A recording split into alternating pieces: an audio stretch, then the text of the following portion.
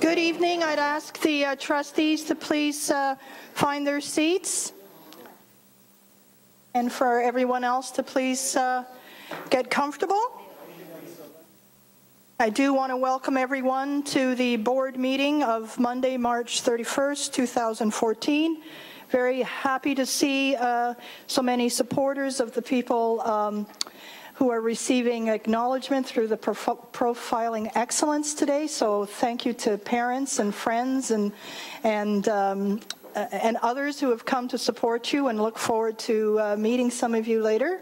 I do want to acknowledge that we do have in the audience today Councillor Robert Basuta from Ward 14. Very pleased that council is in council. At least that's how we'll see you as a full representative. And we will, if you could, now that I've asked you all to sit down, ask you all to rise so that we can sing "O Canada." O Canada, our home and native land, true patriot love, in all our sons command. With glowing hearts we see Christ, the true North, strong and free. From far and wide, O Canada, we stand on guard for thee. God keep our land, glorious and free. O Canada, we stand on guard for thee. O Canada, we stand on guard for thee. Thank you all very much. Please be seated, and I'll call upon Executive Superintendent Manny Figueredo. This is Profiling Excellence, and it's our opportunity to note and mention and acknowledge the accomplishments of our students who have been doing not just wonderful work as students in our organization, but who are doing wonderful things in our community, in our province, and in some cases around the world. So the Executive Superintendent will give us some introductions. Thank you. Through you, Madam Chair. Just so I'm clear on process, when I do recognize the students, they can come down. Reminder to parents and family members, if you'd like to take photos, please feel free to do so. And then the ward trustee will, I believe, hand the certificate to the winner. I would ask Mr. Figueredo if people could come to this spot in front of me, and we have our photographer to take some photos for us as well. Thank you for that. Okay. Well, thank you. Through you, Madam Chair. It's my pleasure to be introducing this evening's recipients. Sharon Stefanian, my colleague, who's ill tonight with the flu, was unable to be here, so I was able to obtain her notes and some information on most of the students here tonight, and I apologize, I did touch base with most, and if I haven't, don't have any information on you, I'm going to definitely make sure we call you down, and hopefully I can get some key points about you, and you can also feel free to share them. So without any further ado, I will start. I'd like to begin with Felicia Benito. Didn't check her name off. I don't know if Felicia Benito is here this evening. She's not. She's a grade 12 student at Ancaster High, and she's being recognized this evening for her Peace Medal nominee. Thank you. All right. We have Ryan Morden. He's grade 12, student at Sir Winston Churchill, and being nominated for Peace Medal winner. And I know he is here this evening because I've checked him off my list, and I was able to chat with him. So as Ryan's making his way down, this was sent by Ryan's school, demonstrates incredible support for his students in his school community.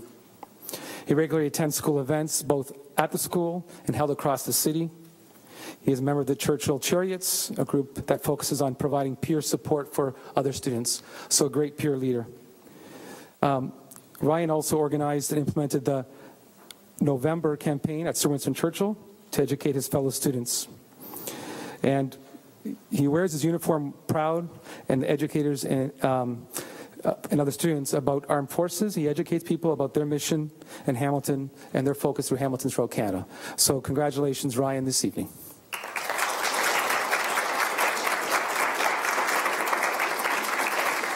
Next, we have Rebecca Sampson, who's here this evening, grade 12 student at Sherwood, who's also a Peace Medal nominee. I had a chance to speak to Rebecca. Rebecca said she was nominated for this, and I also had a chance to speak to her mother because she was on a panel for fostering a community of respect. And on this panel were many community members, and she represented this panel at her local temple. And she said her role was to bring the youth perspective of how people can work against hatred in the community. And her perspective was around cyberbullying and how she indicated sometimes young hide behind the internet, and how it's something that she's taken and been an avid leader in her school community. Also, The Spectator had an article about her and her initiative, and she belongs in the Social Justice Club at school and continues to volunteer in her community and at her temple. So congratulations.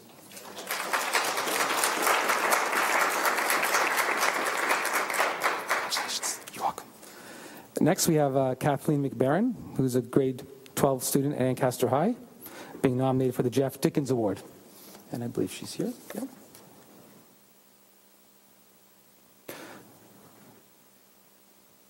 She has mentioned here, she said, I've been interested in trying nearly everything under the sun since I was about 2 years old. Whether it's a sport, a hobby, or a school subject, I've attempted just about everything. The balance of schoolwork, volunteering, and extracurriculars has always been a common theme in her life, she says. With all these experiences, I've been able to narrow my passions to science, business, performing arts, and competitive golfing. That's a narrow focus. It's wonderful.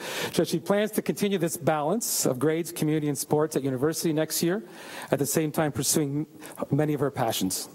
And she's looking forward to the new experience and the new learnings in university. Congratulations.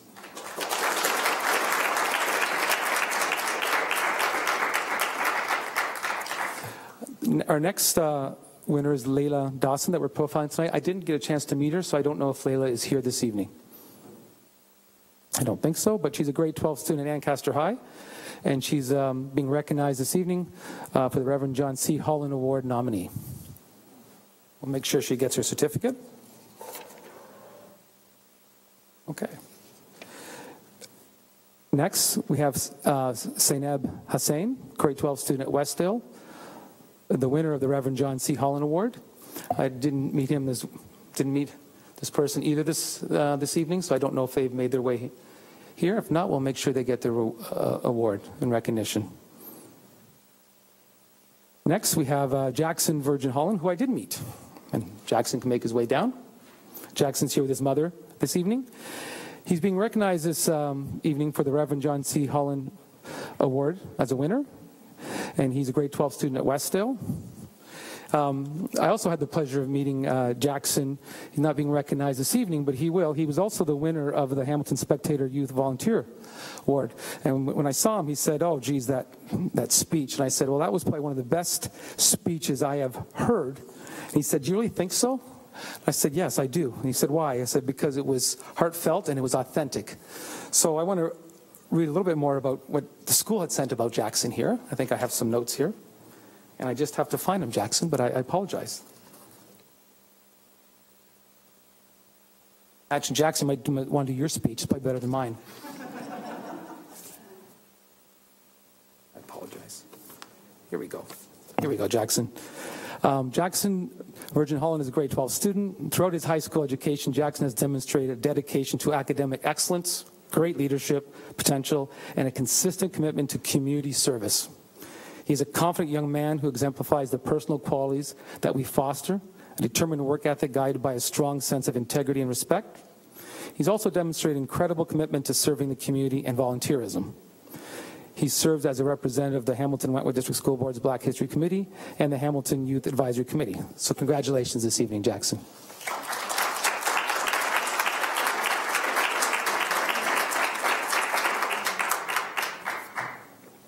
Next, I have Titus Kiadi. I hope I pronounced that correctly. Titus is here. He introduced himself earlier to me this evening. Come on down, Titus, and thank you for being here. Titus is a grade 12 student at Sir John A. Macdonald, and he was a nominee for the Reverend John C. Holland Award. The school described Titus as a very conscientious student who cares a great deal about humanitarian issues. He demonstrates this on numerous occasions and a willingness to get actively involved in standing up for what is right. Last year, Titus came to the school, I believe was a principal, with a letter seeking assistance in wording as it was to be sent to the Ontario Minister of Education. I believe it was to express his view that she must support teachers' rights to conduct extracurriculars as they see best. He's also a very moral student and is an active member of the Sir John A. Macdonald History Club. He's also involved in Canadian Educational Development Agency through the federal government and some missionary work. So congratulations this evening.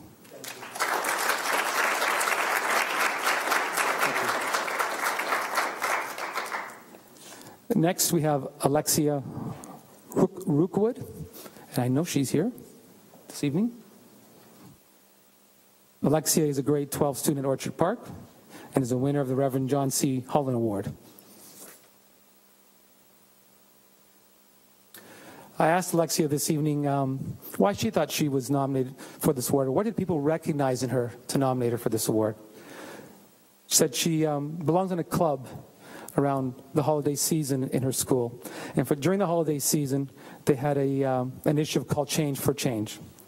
And in this initiative, she was one of the leaders who ensured that every classroom had a jar, and with this jar, students were asked to bring in change to support the local community.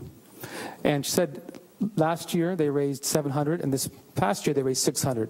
And with these funds, they use this money to purchase gifts and to give those families who are less fortunate gifts so they could also have a great holiday season.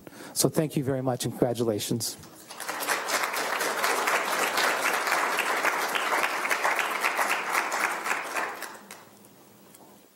Next, we have Sharon Shaji, grade 12 student from Ancaster. I don't think is she here this evening? She made her way. Great. I didn't get a chance to meet her. I'm glad she's here. Yes.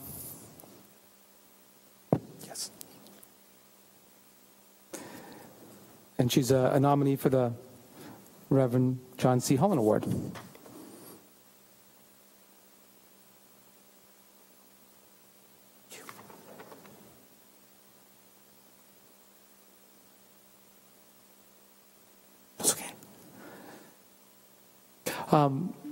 Sharon, from a young age, she wrote here, I've discovered that I love to get out there in the community and help in the smallest ways possible. It started with simple things such as taking part of the Cancer Walk and the Pilgrimage Walk with Christ, raising money for third world nations. From there, it has escalated, she said, to me currently volunteering at the hospital, the Canadian Blood Bank, teaching dance and coaching soccer. Since I've been volunteering at the dialysis for a couple of years, she said, I've been able to create a connection with my regular patients, and it's a rewarding feeling. Throughout these various activities, both in the community and school, I've been able to become a critical thinker, step out of my comfort zone, and take on many leadership roles, which have taught me to only better myself. It's important for me to always try my best and push myself to my full potential and balance all these sports and activities with my academics. Congratulations, Sharon.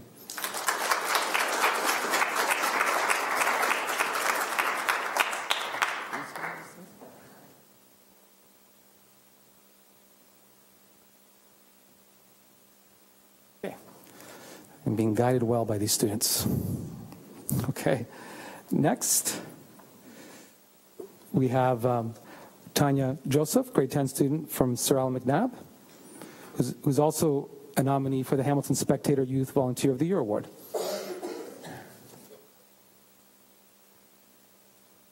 Tanya Joseph is a young woman who exemplifies the qualities of discipline, leadership, and commitment, according to her school. She has given over 1,100 hours in volunteering at her school community and the community at large, and she is only in her second year of high school. Tanya finds time to play at a high level on the schoolgirls volleyball team and on the badminton team, while also excelling academically in the rigorous advanced placement program at McNabb. She's a powerhouse of unwavering dedication, passion for her community, and enthusiasm in all she accomplishes. Congratulations, Tanya, your award this evening.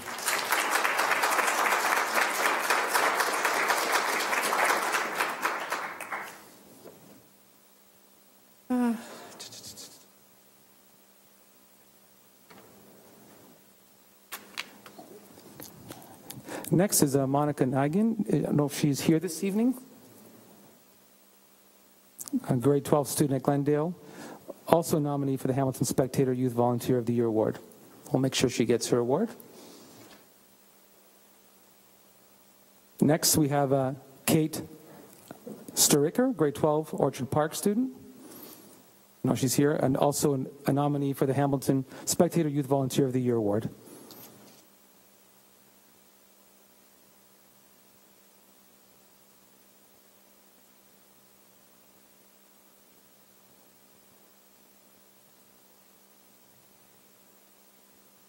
I had the pleasure of meeting Kate also at that evening, and I remember in my conversation with her that she was volunteering actively at St. Joseph's, and you're going to help me with this word, Kate. What is it exactly? Where do you volunteer in? So I said, wow, you're going to go into the medical field, and you said software engineering. But she said that volunteer experiences has broadened her perspective and given her insight to what she really wants to follow in her passion. So she's also on Reach for the Top team at her school as a leader there, and she's excited because she just got accepted into University of Waterloo into the engineering program. So congratulations, Kate, and thank you.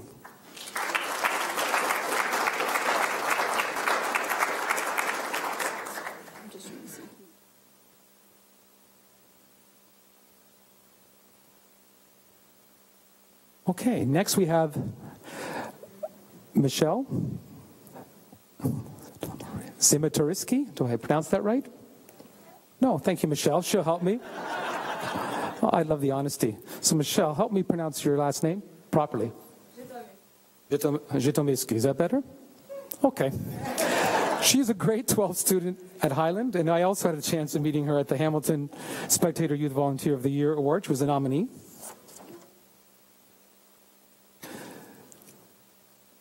This is what some people at your school said about you, Michelle. A very active volunteer and fundraiser for the SPCA. She has also volunteered at Hamilton's Out of the Cold, St. Joseph's Hospital, and McMaster's Venture Science Camp. Most recently, she became a World Vision Youth Ambassador. She's a co-chair of the World Awareness Committee, Minister of Fundraising for Student Council, and has been a leader at Highland's annual leadership camp. Michelle plans to use her skills and dedication to study arts and science with the goal of eventually becoming a neurologist. Congratulations.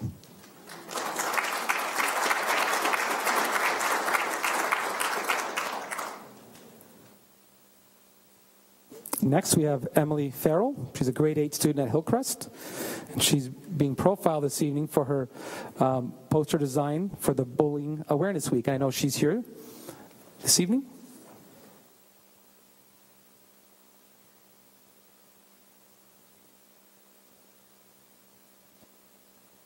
Had a chance to speak to Emily when she arrived, and I asked her to describe her poster, and she said she drew a picture of a brick wall, and on the brick wall she had the words, "Stand up, speak up, and break the silence." And I asked her why she chose to use that image of a brick wall with these terms. She said in her art club in her school that she's involved in, they had been learning how to do graffiti art. So she thought of combining the learning in her art club with this bullying campaign, and she said she's proud of it, and she really believes it has an impact because it caught the attention of her classmates and staff. So congratulations. And she co-created that with someone else we're going to bring down a little later this evening. So congratulations.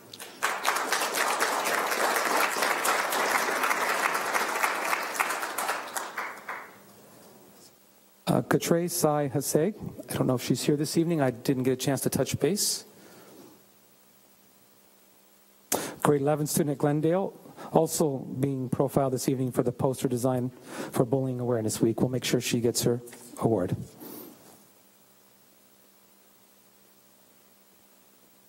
Next, from Hillcrest, we have Irene Pagu-Basson.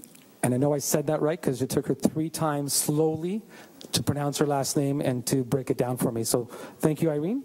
Please come down. She's also being recognized for her poster design for Bullying Awareness Week. Well, when I introduced Emily, I described Emily's poster of the brick wall and the saying. Well, Emily and Irene, in the spirit of our of collaboration, co-created this poster and worked on it together, and are both being recognized this evening. So what I loved was Emily said, make sure you recognize Irene, because I co-created this. I didn't do this on my own. So thank you, Irene, for being here, and congratulations to both of you.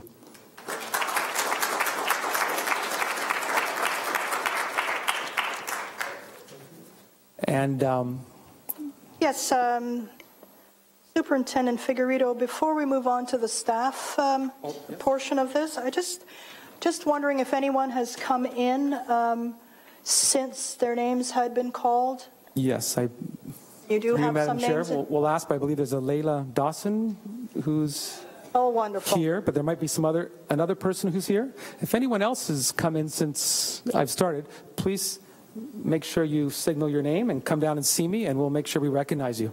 But I believe this is Layla Dawson coming from, am I correct? Grade 12 student from Ancaster High, who's also being recognized for her nominee, being nominated for the Reverend John C. Holland Award, and I'll find her sheet.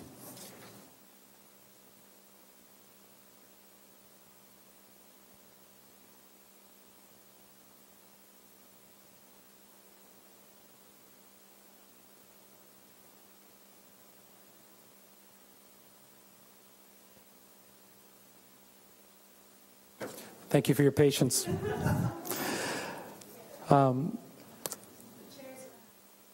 Okay, thank you. Layla, it's written here that throughout her high school career that she has been interested in many things, including photography and imagery, as well as maintaining a good academic standing. She says, I find that with graduating this year, I'm truly passionate about sports and volunteer work.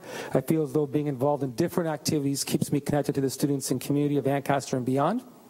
In the near future, I plan to attend university and study international business. I intend to become more internationally minded by traveling and documenting my world travels. So congratulations.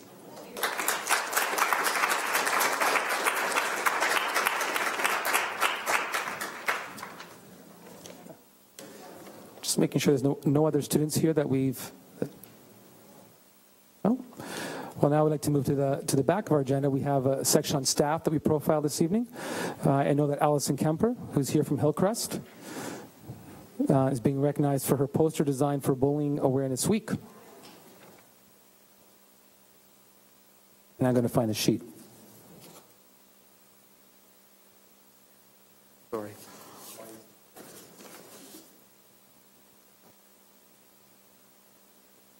Oh, looks slow.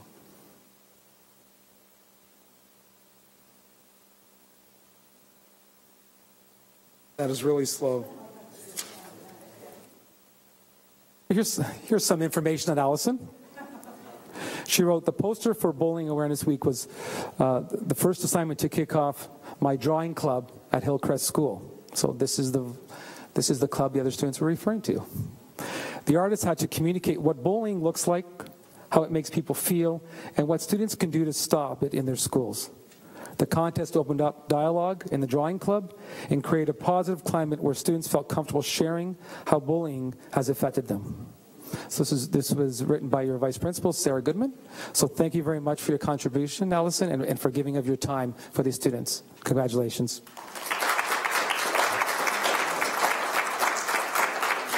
Thank you.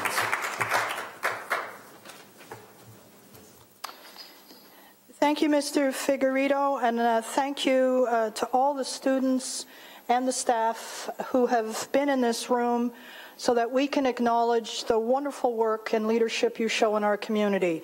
We have people here who are committed to global peace, who recognize the historical and political and important community importance of John C. Holland, and have followed his path with leadership in their community.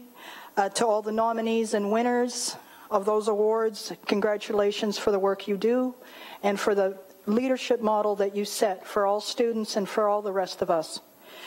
To those who have volunteered thousands of hours and have only been nominated for the award, I am so pleased and delighted that you're able to give your energies and talents to this community. We certainly need it, and you are giving it, and thank you very much for doing so. And then to the people who've been working on the bullying awareness project, to the staff person who created the space for people to feel welcome to do the work, and for students to find ways to show leadership that we too, as individuals, can stop bullying. So I really appreciate all the tremendous work all of you have done, and I wonder if the trustees will join me in congratulating you all again.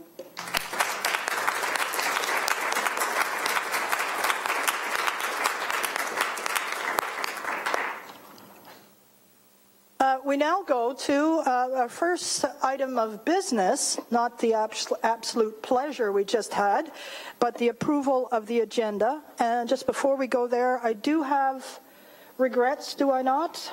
Not me personally, but Trustee Peddle is not here, just to note that. And so you will have in front of you a revised agenda, which is in yellow, so I'll be happy to receive a motion for the approval of the revised agenda. Yes, Trustee Glauser, seconded by Trustee Bishop. All those in favor? And that is unanimous. Thank you very much. Looking over the agenda for this evening, I do ask again if there are any declarations of conflict of interest from any member of the board. Not seeing any, let us move then to the confirmation of the minutes for February 24th, 2014.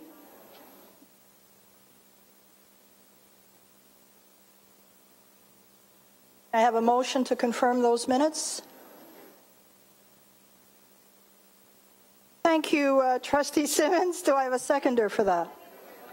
Trustee White, all those in favor? Thank you very much. I then would like to call down, if I may, the presentation from West Flamborough Area Review Committee. We do have some happy people outside, which is always nice. And I just want to bring to trustees' awareness, I did notify you of this matter, but in our efforts to be sure that people are included and have the opportunity to speak to us on their presentation, somewhere last week we missed the West Flamborough Committee, and my apologies to them again.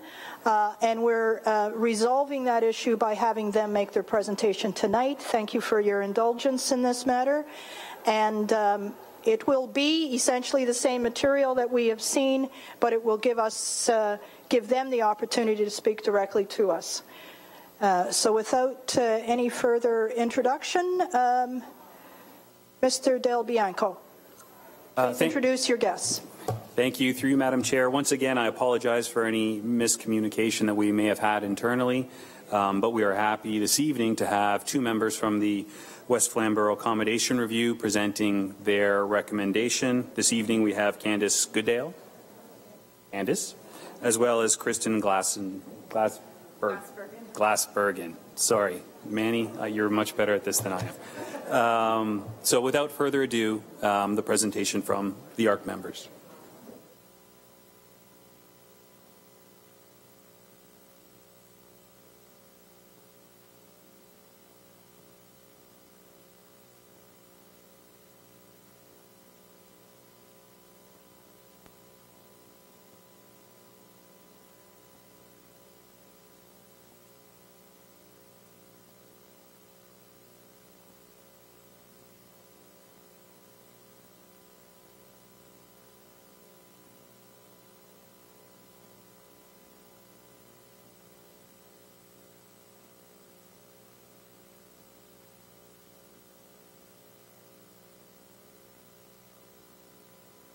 over 90% utilized through 2022. Millgrove's utilization would remain at mid-70 percentile. So that's the main difference with the part two. I'm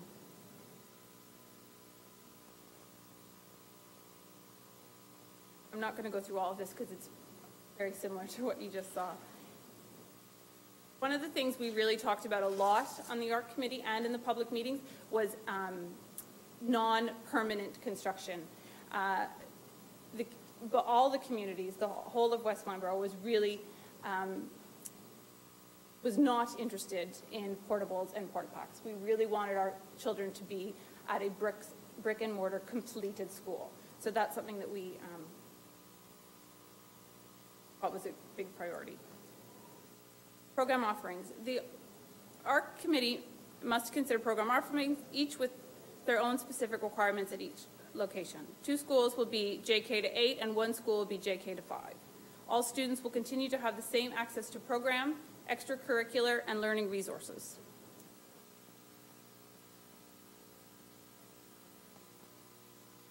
Transportation remains the same as the 2A scenario. So does partnership opportunities and equity. So to sum up, 2 new JK to 8 350 pupil pace school, 1 for Beverly Central and Dr. Seaton's schools students, and 1 for Greensville and Spencer Valley students, and then Millgrove remains status quo. Didn't explain at the beginning that the scenario, our recommendation for Beverly Central and Dr. Seaton remains the same for both parts. I think that's, I didn't mention that, but I think that was clear. And then the funding, that's birthday. And so in summary, our 2-part recommendation, part 1, the closure of Beverly Central and Dr. Seaton in June 2016, build a new 350-place replacement school on the Beverly Community Center site. That's our preferred site. If that is not viable, then a new school on the Beverly Central school site. And part 2A for part of the boundary, the closure of Greensville, Millgrove, and Spencer Valley in June 2016, and build a new 525 pupil place school on the Spencer Valley site. That is not viable. Part 2B, the closure of Greensville and Spencer Valley in June 2016, build a new 350 pupil place school on the Spencer Valley site, and Millgrove remains status quo.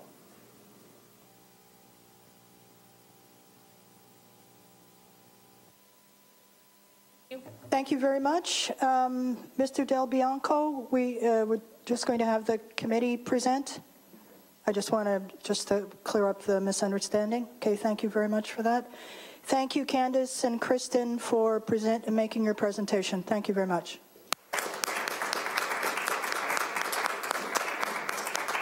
I believe the delegation night for West Flamborough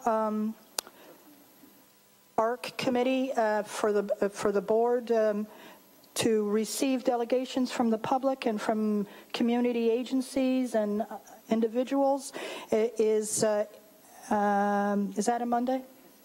Tuesday, April 29th. Thank you very much for that. We'll now move to reports from special committees. And allowing her to get a little glass of water, I will then move to the chair of governance, Alex Johnstone.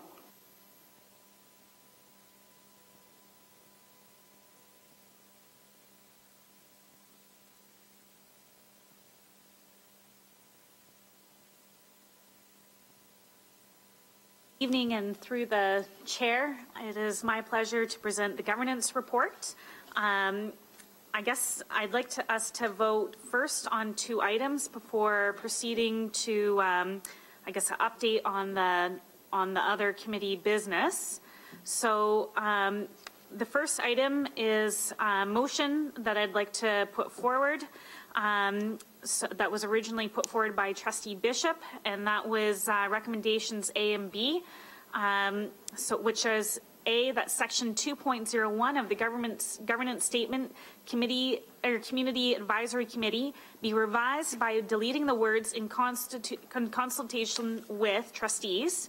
B, that section 2.09 of the governance statement community advisory committee be revised by changing the wording to, under normal circumstances, a member who has served services for more than 2 consecutive terms or partial terms shall be replaced by a new member. However, the board may approve that an individual member be appointed for more than 2 consecutive terms or partial terms. I'll need a seconder. And you're moving that? Yep. Do I have a seconder to that? Trustee Bishop, thank you. Yes, Trustee Johnstone. Did you want to speak to the motion? So speaking to the motion, I just would like to remind, I guess, trustees of the new process, which is that we're reading from our, I guess, the packages that we initially receive with all of the minutes and reports from each committee. So I guess if, however, trustees are in need of more information tonight, I have asked Heather to put it together on an electronic USB stick so we can pull it up on screen if, for this one time, if trustees should need more, I guess, fuller context of these 2 amendments. Thank you. Thank you. Trustee Bishop.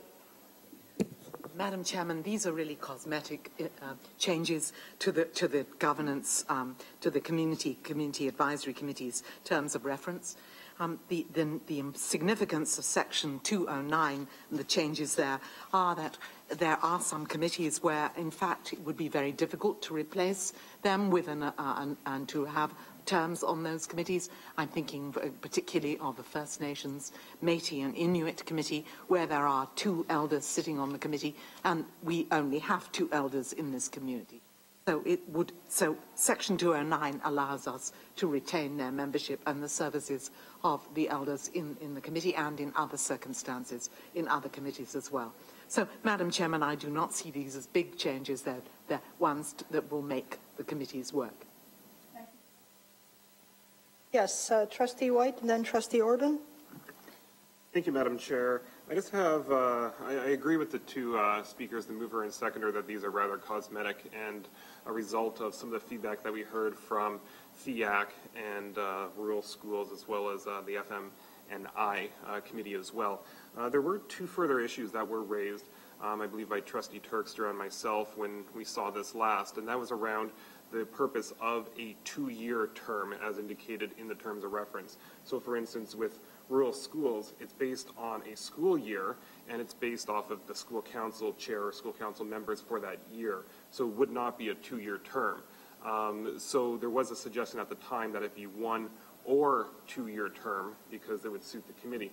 There was a second issue, and that was around the concept that the current terms of reference follows our elected year, which is December through November, and there was a desire that it follow the school calendar instead from September to September. So, Madam Chair, I would like to move 2 amendments on these issues to add those 2 items, so perhaps I'll do one at a time so it's clear. Yes, that would be my preference, Trustee White. So, Madam Chair, I'd like to move that the terms of reference be modified to indicate 1 or 2-year term. Can you tell me where you would put that? It's referenced throughout. Oh, so it'd be a C in the motion, first of all. So we have A and B, so it'd be C in the motion. And in terms of the terms of reference, it is periodically referenced throughout, so it would have several places in the policy that would change. But the intent of the motion is that it would be formatted as such to reflect 1 or 2 years. Okay, and that would be the standard template for every community advisory committee? That is correct. Okay, thank you. Do I have a seconder for that? Trustee Turkstra? So I have White and Turkstra. You've spoken to it, I would believe. Trustee White, did you wish to speak a little further to it? And then I can go to Trustee Turkstra. Yeah, the only thing I would add is once again, there are minor tweaks like the first 2 items, A and B, so this isn't a radical change. I think it just allows a little bit more flexibility depending on the advisory committee. So it doesn't change anything unless it suits that advisory committee. So it just adds a little bit of flexibility. For that, Trustee Terkstra? Thank you, Madam Chair. I just want to reinforce that I support exactly what Trustee White is purporting, because it's for our communities that follow our year, that they follow their own. A lot of flexibility in that term that they're serving. So I'm for all the same reasons. Thank you. Anyone else to the amendment, please? I saw Trustee Orban's hand earlier. Is it to this amendment or is it to another matter? On the motion, the main motion? We'll have to come back to that, Trustee Orban. Thank you. Trustee Johnstone, then. I'd just like to share with trustees that item 2.07 reads that the term of office for a member of the Community Advisory Committee shall be 2 years, I guess, commencing on December 1st and ending on November 30th.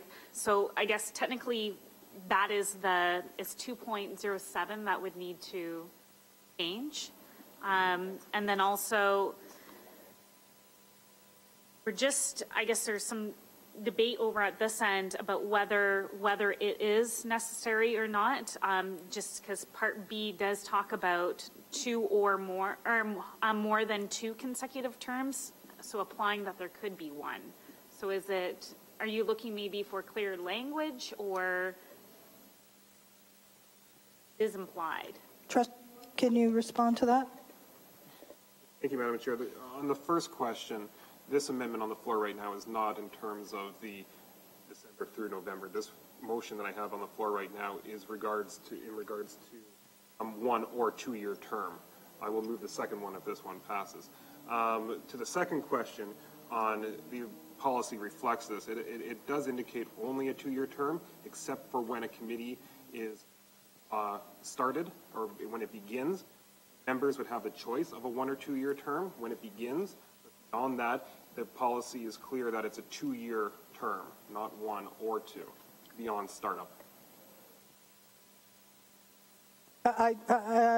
Trustee Johnstone, I see that the amendment is meant to be understood differently than 207. Okay. Thank you for that. Trustee Simmons. Just clarification. Do I understand correctly that a committee member can then, when they come on the committee, can choose a 1 or a 2 year term? You let me ask the question then, Trustee White. They would indicate their preference, but each member is selected through the director's discretion and recommended to the board for appointment. So they may indicate that to the director. It would be to the director's discretion on what he recommends, and then would be our final recommendation, our final decision on what we choose. But we are open to 2 year terms. That's the intent. But based on rural schools and other advisory committees, the preference may be 1. So we want to make that choice clear. For that, Trustee Simmons. And how does the amendment, I guess, and you're referring to rural schools, how does that sort of help our situation with these committees to have this, as opposed to somebody just dropping off after a year? I'm sorry, Trustee Simmons, I didn't hear that last part. How does this improve needs for our committees and our community with putting this option in? I'm just trying to understand how it makes it better. Okay, thank you for that. Trustee White, and then the simple example for that question is rural schools. I keep using rural schools because action. I mean, this applies to all, particularly, FIAC as well. But using the rural example, it's based on school council. So each year, as of September or June, there's a significant turnover on that committee. If we do not reappoint the new members until December, we can't start up until mid-December. And we know that a lot of new committees do not begin their work right at Christmas. So really, they lose September through December to actually do the work of the committee once their members drop off. So this allows them to hit the ground running in September or October, what happens to be their first organizational meeting of the school year. Thank you. I'm going to go to Trustee Glauser. Are you on this amendment? Thank you. And Bishop? Okay, I support that it would start in September. I also think that I like the idea of the option because sometimes you lose members at the end of 1 year, or if everybody started on the same year and at the end of 2 years you lost them all, does not give you very good continuity for your committees. So if you can actually have staggered starts, actually works better.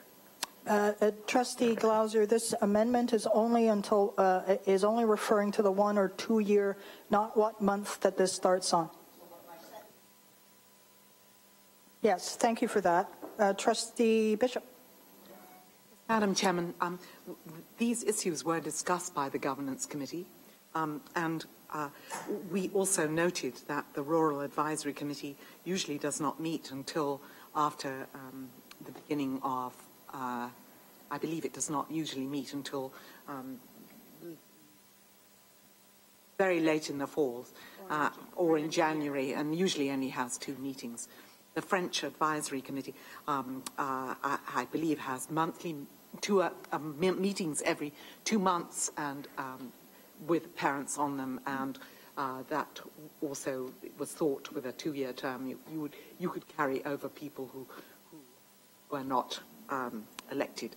So in essence, Madam Chairman, having a 1 or 2 year term isn't a big issue, and I think I will be supporting this. Thank you. My apologies, I may have missed a hand, or have I got all the hands? Anyone else to speak on the amendment? Moved by Trustee White, seconded by Trustee Terkstra, that there would be an option of 1 or 2 year terms added to the Community Advisory Committee terms of reference. All those in favor? That is unanimous. Thank you all very much. Trustee Orban. References, just for clarification, Madam Chair, references were made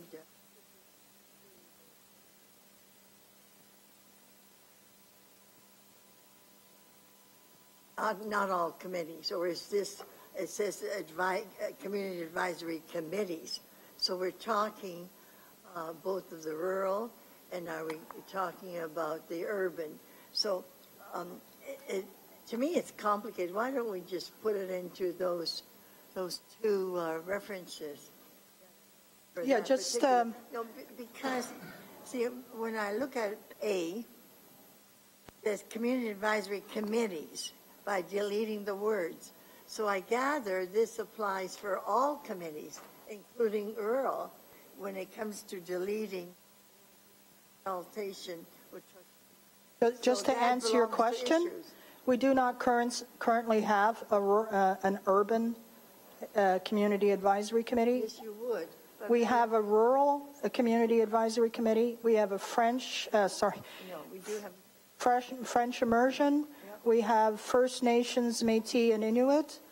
There's a 4th one. No, I'm making up another one. So it refers very specifically to certain kinds of committees that we've just created some months ago called community advisory committees. And our discussion here is about the general template of terms of reference for all of those committees. So, Sharon, now I'm going to ask the question. So are you saying all the committees could choose to serve for 2 years? Because that's, to me, that's where the confusion lies. If you're trying to make the terms of reference all committees equally, that isn't what I hear. I hear now there are choices. So I want to ask clarification if that's the situation. Talking specific? I'm talking about all terms of reference. So now... Okay, I think I'll go to the Chair of Governance for that. Thank you. Trustee Johnstone. Thank you for the question, Trustee Orban. So what has been changed is just the terms of reference for French immersion, rural, and First Nations community committees. It's only for those 3 committees, not for every single committee that the board has.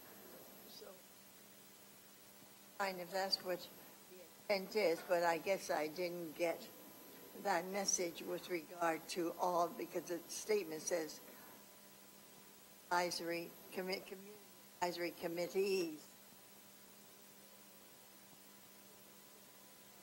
All advisory committees.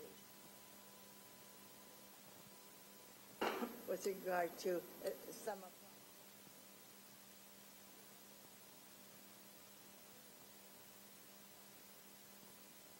Yes, Trustee Johnstone. Mainly because this report only deals with those 3 committees. We're still working on the terms of reference for the other committees. And that is actually included in my further report under item 3. So those other committees are still being worked on at present, but we've only dealt with to date the community advisory committees. I hope that clarifies things. Okay, if we could then move on, Trustee White. Thank you, Madam Chair. And I just would like to move the second amendment. It doesn't require much description, but as previously discussed, I'd like to move that the advisory committee's terms of reference follow the school year calendar. I'll speak briefly to it. I have a seconder. Let's see if we get you a seconder. Yes, Trustee Terkstra. I'll go to the mover and seconder. Yeah, so just speaking on this question, I said it before, but essentially what this allows committees to do is to hit the ground running in September, October, whatever their first meeting is. So, for instance, I'll use FIAC as an example this time. They have 2 meetings before December. This would allow them to have those 2 meetings. If they had a significant drop-off in June, and we stick with the current appointment date, they will not be up and running until December or January. So what this allows them to do is to hit the ground running and advise us, which is what we're asking them to do. To the seconder, Trustee Terkstra. Well, just simply that community advisory committees should follow the school year, not the trustee electoral period. So for simple reasons, it makes sense. Thank you. Trustee Johnstone, I saw your hand. Thank you for, I guess, we did actually, the committee did discuss this thoroughly, and there is a vibrant conversation that took place. One of the issues that did come up and why we decided to stick with the dates that we currently have is the fact that school councils are not chosen until September. So realistically, parents and community members would not have the opportunity to then be elected or to find out about these committees or be offered the opportunity to participate until October at the very earliest. So we were trying to think about what was the law, I guess, when parents were being joining the school councils and when they would be reasonably finding out about information to participate in these communities, in these committees. Thank you, Trustee Johnstone. Trustee Bishop. Madam Chairman, we also discussed that these advisory committees are to advise the Board of Trustees. The term of the Board of Trustees is from November until December till November. And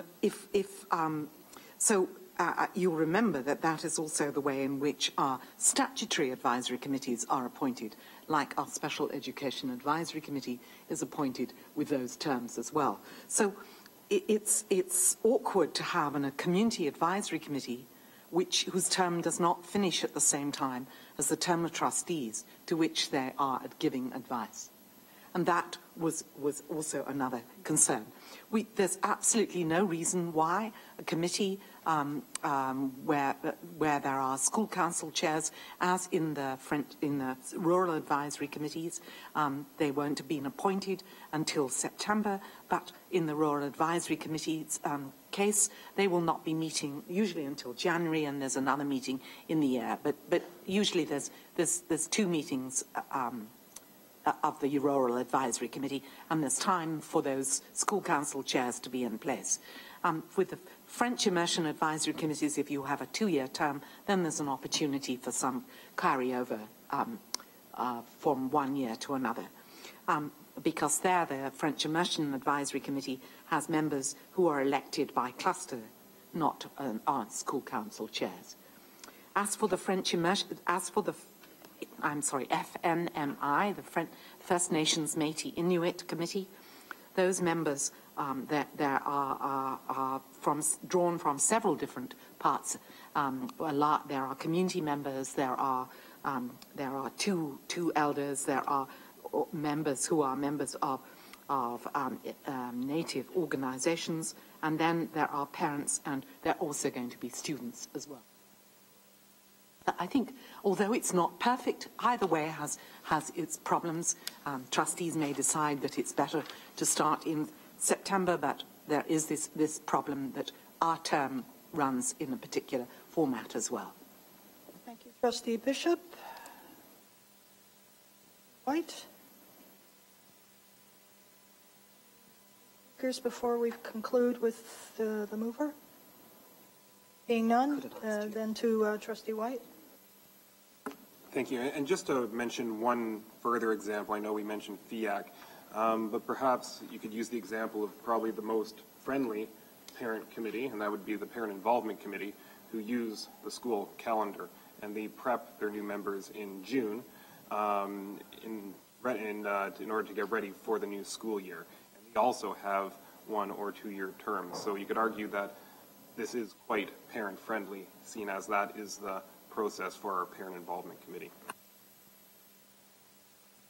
Yes, Trustee Terkstra, I had asked for last speakers before a concluding comment from the mover. Okay, people ready to vote then on this amendment that would start the community advisory committees on the school year calendar rather than December to November, which is the trustee term year. All those in favor of the amendment? Trustee Terkstra, Glauser, White, Student Trustee Trustee Mulholland, Trustee Orban. I'm sorry. I'm going to ask everybody to put their hand. Please, everybody.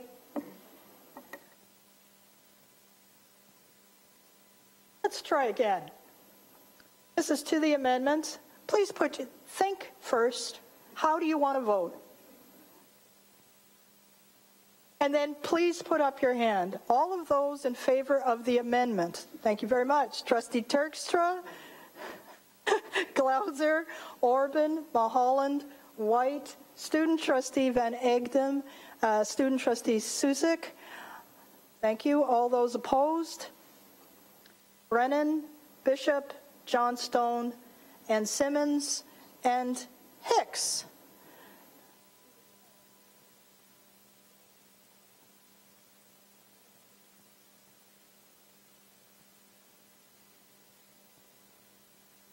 Is lost. Thank you all. I just had to take my socks off and do some counting. So we have had one amendment, which we kind of liked. We had another amendment, which we're not sure about. So to the main motion, as amended, which now includes Clause C. Originally, you may remember, originally moved by Trustee Johnstone, seconded by Trustee Bishop, and that is A, B as written, and then C, which was the amendment regarding 1 and 2 year term. All those in favor, please think about things before you vote. Thank you very much. That is unanimous.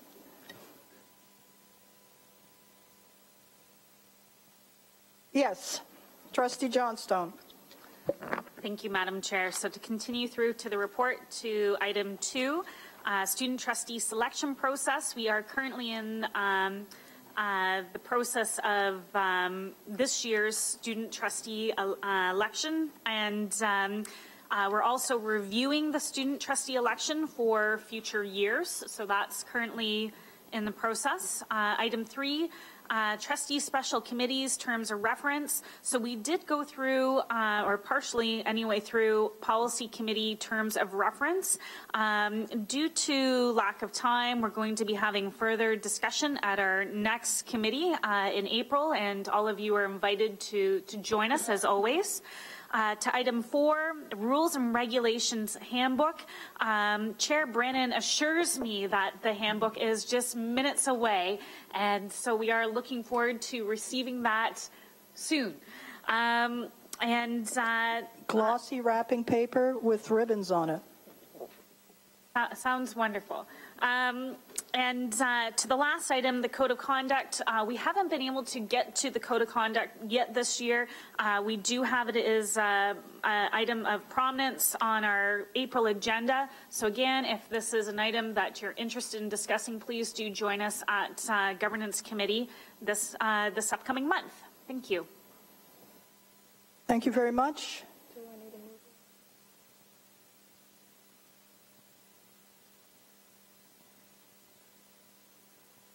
So we had a mover and a seconder for the report. To the rest of the report, to receive the report, all those in favor? That is unanimous. Thank you very much. At the Special Education Advisory Committee report. Yes, Trustee Bishop? Move, Madam Chairman.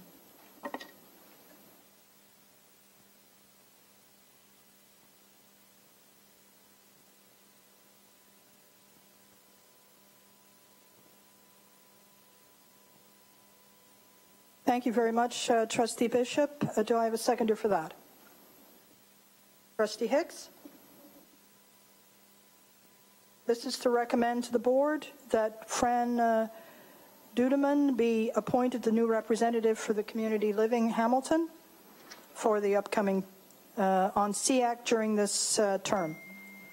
All those in favor? Thank you. That too is unanimous.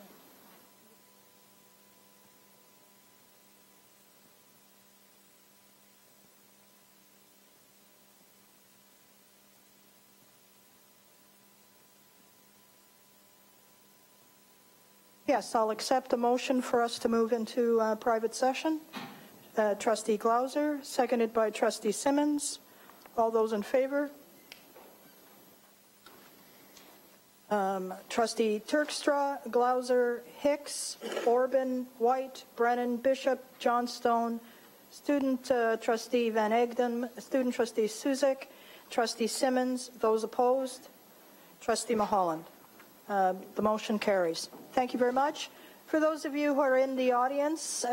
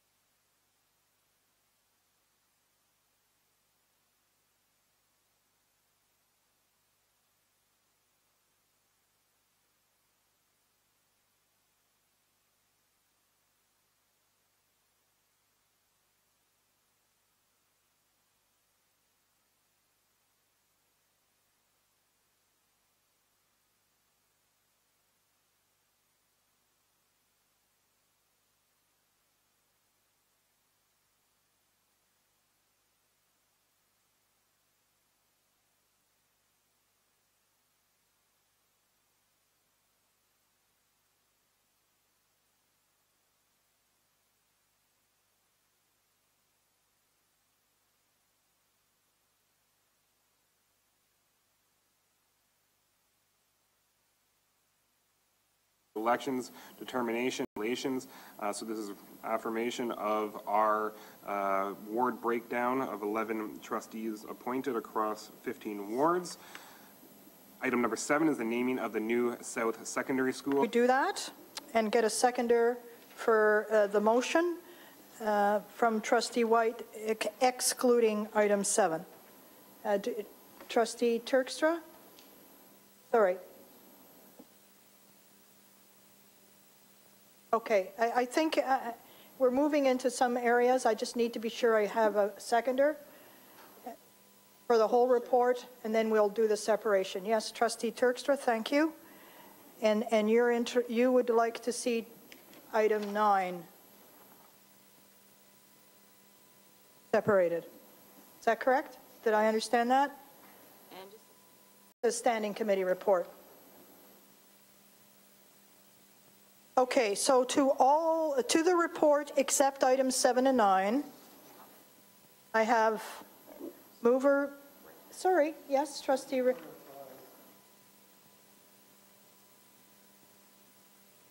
I actually assumed it was 9A. Let me go back. Thank you for the. Yeah, let me go back to the person who suggested. It was 9A. Sorry, thank you for that. Thank you, Trustee Mulholland. Be separated was Trustee Hicks, so let me go to you, Trustee Hicks. Thank you. Through the chair, speaking against the motion that was accepted, I firmly believe that everybody's name should be considered with the same background and information.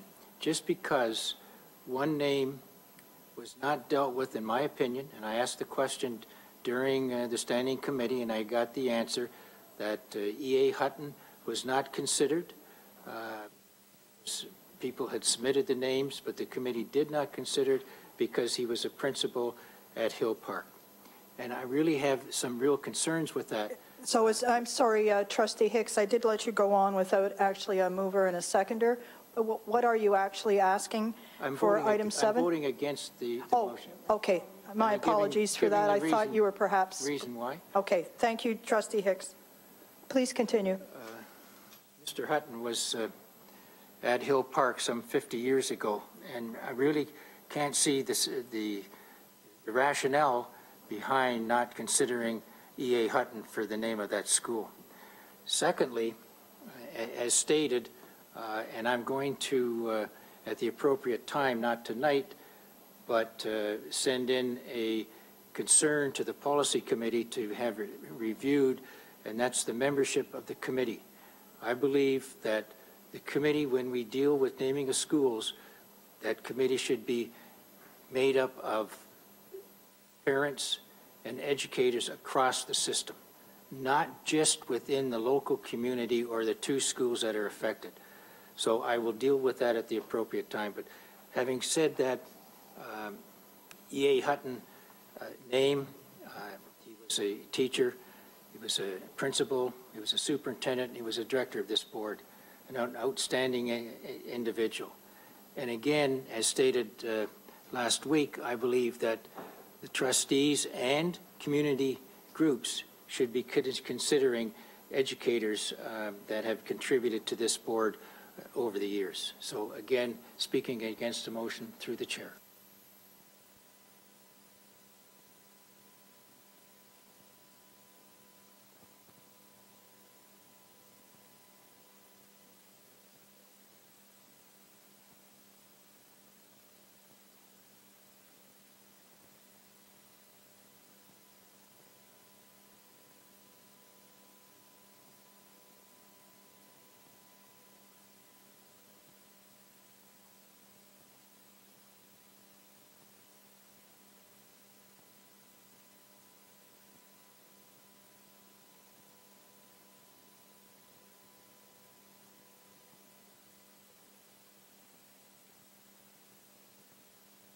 Just a misprint I forgot to mention when I presented the lengthy report.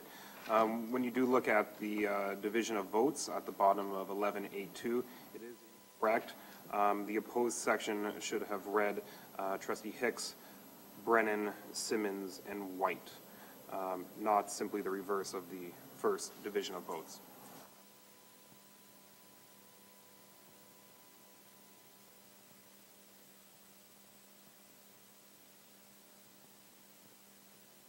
Thank you.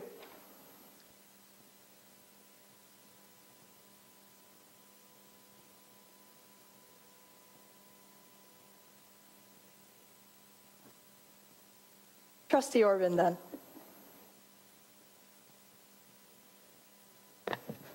I'm not going to disagree at all with my colleague, Trustee Hicks. We had that debate last week. But I would like to, because you, the chair, you gave permission, trustee, to give rationale, I'd like to support the rationale as well. And that's with reviewing the policy. I think it's very important to review policy. And I'm not supporting the rationale behind it, but the notion of going and reviewing it. Because this year we have trustees representing naming. They use a different. In my opinion, we have to deal with the policy in order to rectify. And I appreciate the comment, Trustee Orban, and I was making noise with my ice cubes, and my apologies to you personally.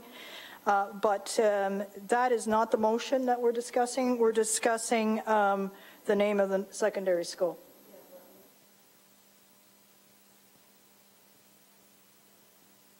Allowed trustee to give. I take precedent with that and say, allowed it to one trustee, you'll allow it to another. So what I'm really saying is, in that we should review policy. I do agree with my colleague, but I will not agree with all of the rationale that he presents. Thank you. I just want to. Thank you for that. To add to that. Trustee Simmons. Thank you, Madam Chair. I'll continue to not support this name with the hopes that if it is turned down, that the work will go back to the naming committee and that they can find maybe somebody less controversial. I did support the E.A. Hutton name, but there's also, if we're, there's a lot of merit in having a name of an educator, a woman.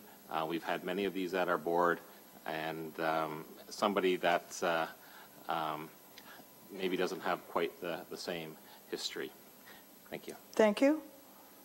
Any other comments? Trustee White to the motion in item 7. Thank you, Madam Chair. I'm voting against the motion, and not because I oppose the name that was put forward. But when I did read the selection of names, I was actually hoping that it would be referred back to the naming committee, because I thought we could have picked a more exciting and locally energizing choice, perhaps.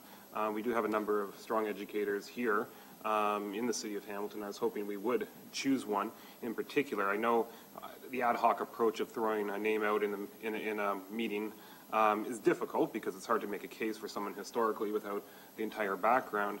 But that being said, if we were to go back to the naming committee and hear further names, we would be able to draw out further rationale and perhaps have a different decision. So I'm not opposed to the current name, but I did think that from an educational lens, we could have picked a stronger name that would have promoted education here that is local.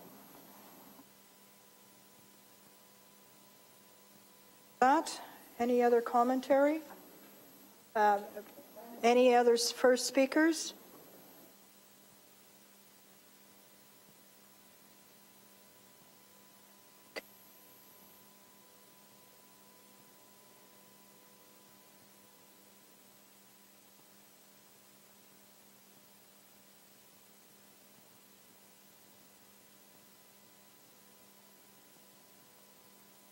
Trustee Orban, briefly, please. As I think of rules, what we're really voting on, pro or con, the actual name that was, we want not to start new motions. And Thank you. I just want that. So the motion not be accepted by my esteemed colleague, Timson. Okay, yes, Trustee Bishop. I happened to read last week that other schools were across the province were being looked at for new names. And you'll remember we were brought 3 names: Martin Luther King, we were brought Chris Hatfield, and we were brought Nora Francis Henderson. Sorry, Trustee Bishop, it was Mandela. Nelson Mandela. I'm sorry, what did I say? Oh, Martin Luther King. I'm so sorry, I was so equally important. Nelson Mandela. And so you know, what this name, Nora Francis Henderson, is a very Hamilton name. And I note, so we will be, this person gave a lot of service to the community and was a first in several ways. We don't have enough schools named after women, and I believe that the committee was doing its job in presenting a name to us for submission. Thank you.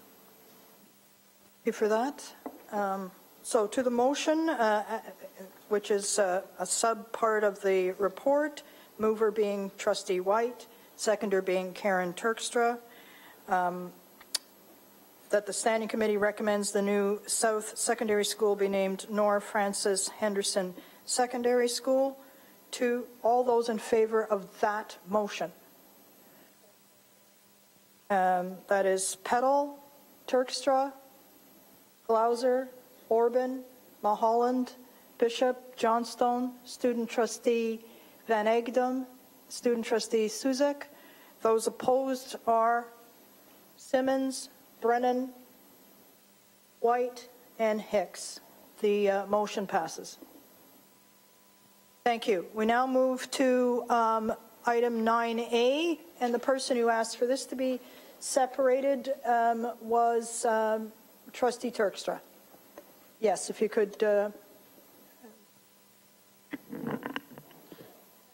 Thank you, Madam Chair. Again, going to be voting favor of this motion written by. And not because I'm not supporting the program strategy, but because I think that we're moving too quickly. All of the supports were mentioned to us on what's going to be in place for the grading. I still think that, still don't think we're ready, personally, and I'm not going to bring up what happened this week, but there are some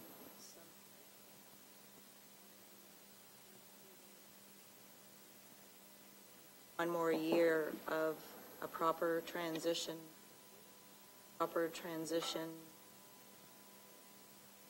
alignment and lots of professional development with the some of our outlying schools have been good at this for a long time. They've kept their students and they have a practical experience with them. I feel like we're just moving too quickly. So I fully support the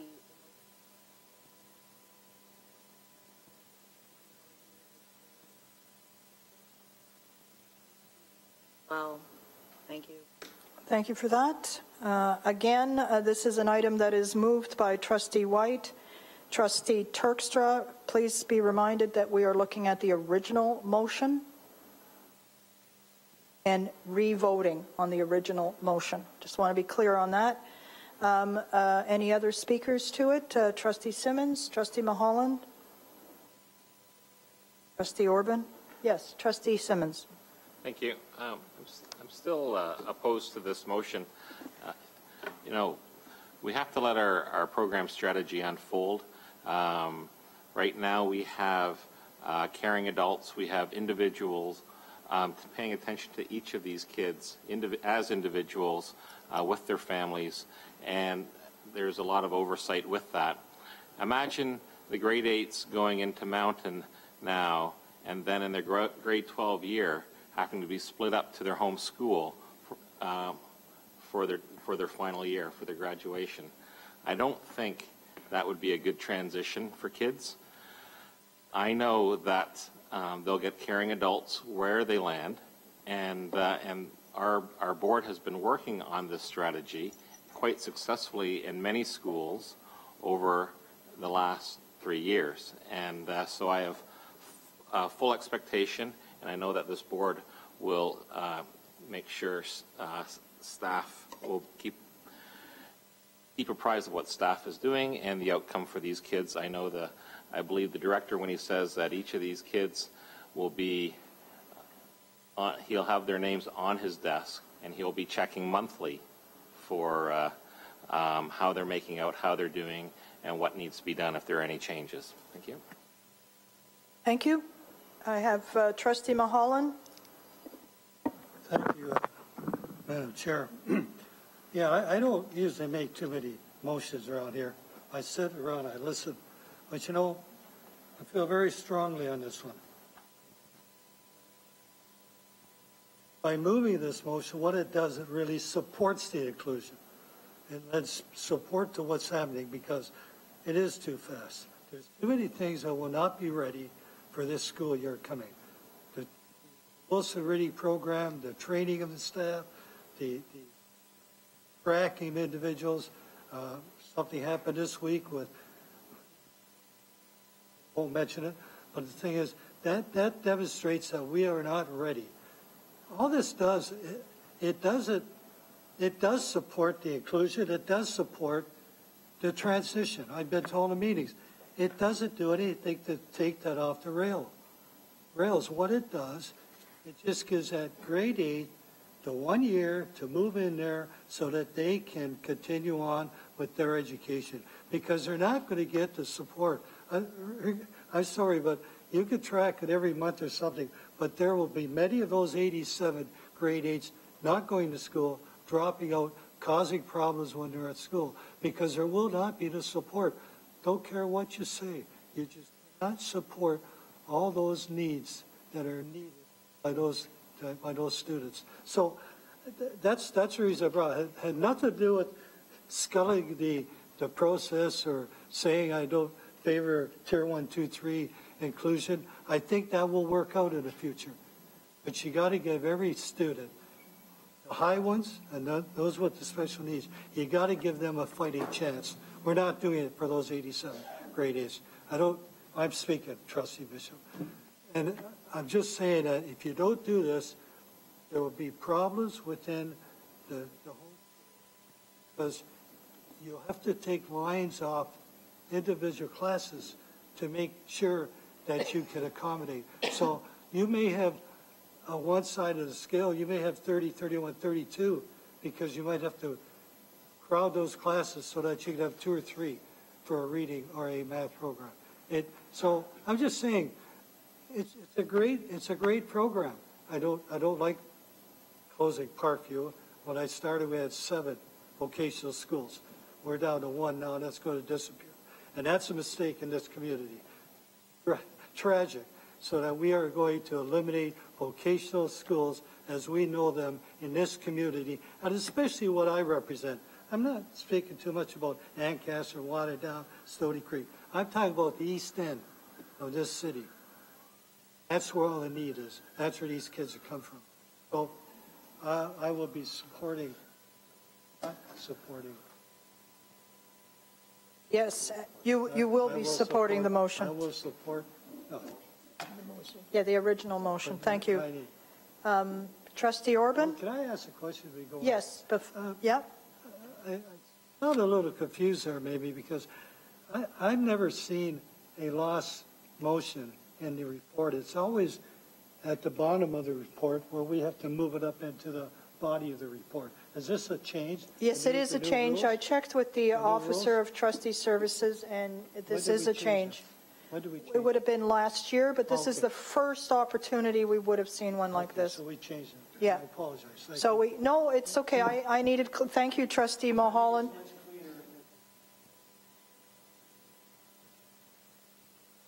And maybe that's something to, thank you for that point. That might be something to consider.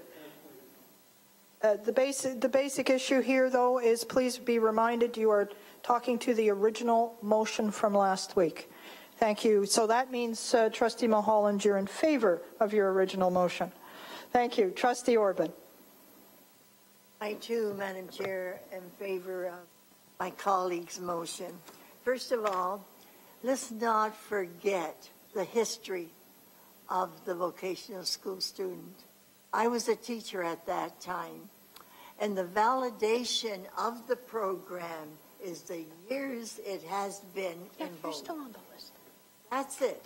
All these years, we were reverent about it, we respected it, gave resources, etc. I agree with my colleagues, not my colleagues, I leave with Trustee Chirkstraw. All we're saying is give it another year, or don't even bother building the school and let them graduate, you know, with their own community. Don't be in a hurry to put them in other areas, because we could have done this years ago, but we didn't. Why didn't we do it? I don't know. Because the principal and teachers were doing an excellent job with these students. As a matter of fact, let's not forget, some of these students actually went back to the regular high school, secondary school programs.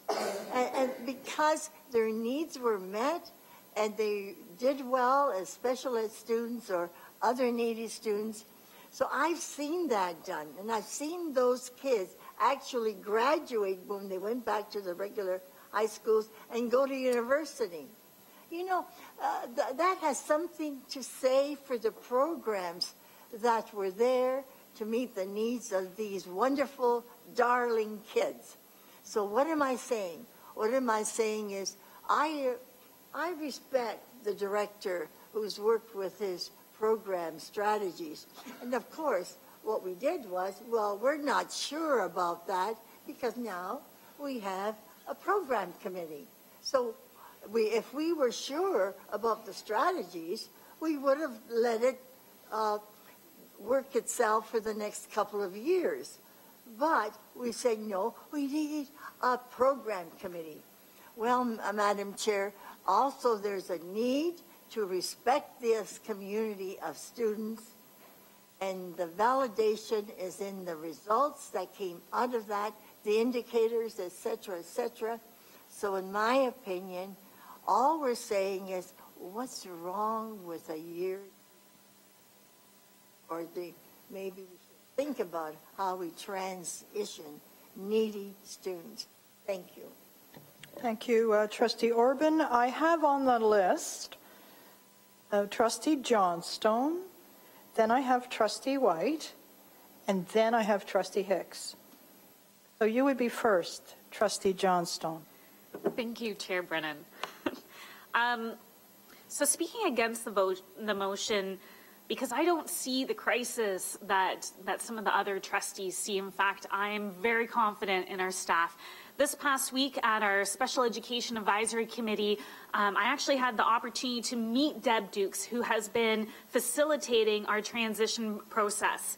And I have to say that not only did I feel that it was extremely comprehensive, extremely thought out, every little item was considered, but that wasn't just my opinion. That was the opinion of everyone around the table, which comprised of parent representatives, as well as community stakeholders and community organizations that are very concerned with students with special education needs. So from that, the Special Education Advisory Committee actually gave a round of applause to Deb Dukes for the work that she's been doing. We feel that the transition has been going smoothly and that we're well prepared. Most important that came out of Deb's report was the connection of the caring adult. So every single student, when they go into their new school, their home school, they are matched with a caring adult, someone who's going to be checking in with them, especially during the first month or two on a weekly basis to make sure that they're doing okay, asking them if they have any problems, or more often, if needed, they will be checking in. So I am quite confident. I'm also happy that East End schools were brought up, because what comes to mind is Orchard Park. And on Special Education Advisory Committee, we have presentations from Orchard Park every single year on the great work that they're doing in special education. So I think that if we were to look to examples across the city and Ancaster, certainly we have some wonderful special ed programming going on there, but in the East End as well, and looking at Orchard Park and the wonderful work that they're doing there. I don't think that we should be labeling communities that way. Thank you. Thank you. I have Trustee White and then Trustee Hicks. Thank you, Madam Chair. When I look at the motion, I tend to reflect back to where we were in the ARC process and what some of the original decisions we made. When we think back, the intention for the Parkview community was, in fact, to continue to accept grade 8 students until obviously the new high school was built. So there was every intention to continue to have students flow into grade 9, et cetera, until the new school opens. Had this issue been put forward when we were scrambling to figure out a transition plan for Parkview students, I think I would have entertained this very, very seriously. And quite frankly, I still might. But I think it hinges, though, on the feasibility of whether we could allow grade 9s to get into Mountain. So I'll give an example, and I do have 2 questions, Madam Chair. But the example I would use is that we know for a period of time that almost no students from Parkview wanted or were choosing Mountain to attend. In fact, the majority were wanting to go to Delta, and then through one-on-one with staff, eventually that turned into 80% plus who were willing to take transportation that we would provide and attend Mountain. My concern is now we're dealing with a body of students in grade 8. The Parkview profile and the Parkview student is clustered, as Trustee Mulholland said, around East Hamilton and the center.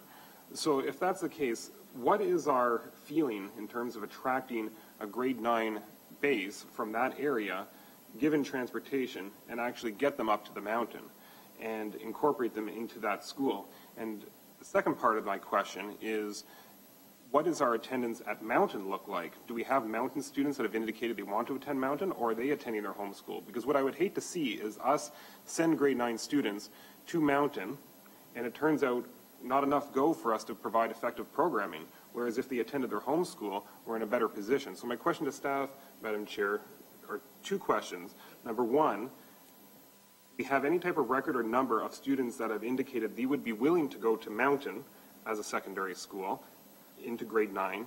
And secondly, how many students from the Mountain catchment have indicated they want to go to Mountain versus their home school?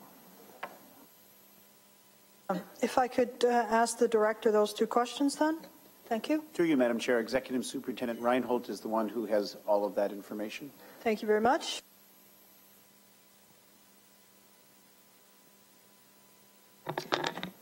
Through you, Madam Chair, we have the numbers now, and I would say that most of the option sheets are in at the moment.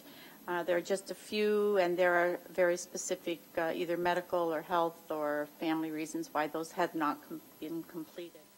So right now, it would appear that we have, from Mountain, we're going to have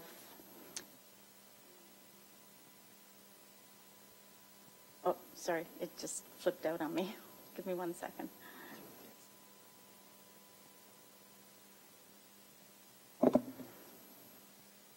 So we are expecting, right now we have 175 students who are registered at Mountain School. In second semester, we had approximately 80 students at the beginning of second semester from Mountain go to their home schools by their own choice because they could have stayed on through, but they chose to go to their home school. And we have been following those students, and they've been doing well since they have been gone to those schools this semester, although it's still early in the semester, about halfway. And they have about 70, actually they're down a little bit because we've had a few more changeover. There are around 65 to 70 students who will be at Mountain next year, and about 130 from Parkview. So we're hovering right now between 175 and 190 with a few of those who are still hesitating about which way they want to go. That will be the total enrollment at Mountain for next year for grades 10, 11, and 12. Currently at 75. Yes, Trustee White? So that gives us a bit of a snapshot on where the current grade 9s are going. So it seems to be up off from from students actually leaving Mountain. It sounds like over half of the grade 9 population at Mountain actually leave Mountain after this year and go to their home school. So, I mean, that seems significant to me. So, once again, it goes back to the question. Obviously, we don't have a crystal ball, but if we were to offer grade 9 at Mountain as a choice to our lower city, how confident are we that we would have the numbers to actually create a grade 9 class if we're not even attracting Mountain students to Mountain? How are we going to attract lower city students to Mountain? So that's my main concern, is that we set this up for failure and we can't actually implement and pull off a grade 9 at Mountain. We don't have enough students. So that's just speculation because we don't have the crystal ball. We can't say we will have X number of students. My gut feeling says we're not. But I'll ask the question maybe through to you, Madam Chair, to staff. Is there a critical number in order to provide quality, whether it's vocational, special education programming for a grade 9 body like that? Because if we end up with, if we're looking at 175 now, let's just say that gets cut in half. I mean, we can only assume, but let's say that turns into 100. Can we provide quality special education programming in a setting like that versus a home school? Yes, Mr. Director. Through you, Madam Chair, it's not that there's a fixed number to provide effective programming. What happens, though, is that we do have collective agreement requirements regarding students who are studying at certain levels with certain needs. Class sizes change and become smaller. We're also dealing with the fact that at this point in time, as the executive superintendent suggested, our option sheet process is finished, and we are now in the stage of staffing and planning for students. So we don't know students who are moving from grade 8 to grade 9 who have already engaged in transition work. We are placing, as the trustees know, a very specialized program at Delta and at the New South School housed at Barton. It won't be the same, but it is going to be there for students who need that. And so at this point, the 87 interviews with grade 8 families have been finished. Their option sheets are in, and they're being scheduled for at this time. So if the board makes a different decision, we would have to go back to those families to see if they wish to change. Then we'd have to deal with what impact it has on staffing in the regular schools that they are now signed up for. All of it, though, is I can't know. I can't know until we ask. Trustee White, I have other people. Yep. Thank you. Yeah, just to finish off my remaining seconds, maybe plural, second. Just my final comment is it just really concerns me that if we don't have the proper numbers in grade 9 at Mountain, we're not going to be able to pull off quality programming. We've put Parkview students through a tug of war where you're going here, then you're going here, and you're going here. It's hard to keep track of where the current plan is. So we have potential of opening up a grade 9 class at Mountain, and then perhaps having a situation where we've just had half of our Mountain class pull out after this year. What's that going to look like next year if we don't pull this off correctly? This could turn out to be a further disaster, and then we're trying to incorporate a further transition. So I just worry that another transition, another change of plans is actually going to cause more confusion and more disruption for this class to be successful. Thank you. And I have Trustee Hicks. Thank you, Trustee Hicks, for your patience. Thank you. Through the chair, I respect Trustee Mulholland's passion, and I understand where he's coming from. But this issue, for me, is a trust issue. And I thought about it a lot since the Standing Committee and the discussion that we had at the Standing Committee. And all of the questions that were asked, to me, the officials answered those questions. I firmly believe that the officials are ready to implement it properly. Trust them at this time. It's extremely important that when issues come up, trustees vote on issues where they feel comfortable, and I feel comfortable with this issue because I trust the officials that these issues that other trustees have talked about they are being worked on now, and it'll be fine-tuned by the time we get to September. Thank you through the chair. Thank you very much. To the original motion, we moved by Trustee White and Trustee Terkstra. All those in favor?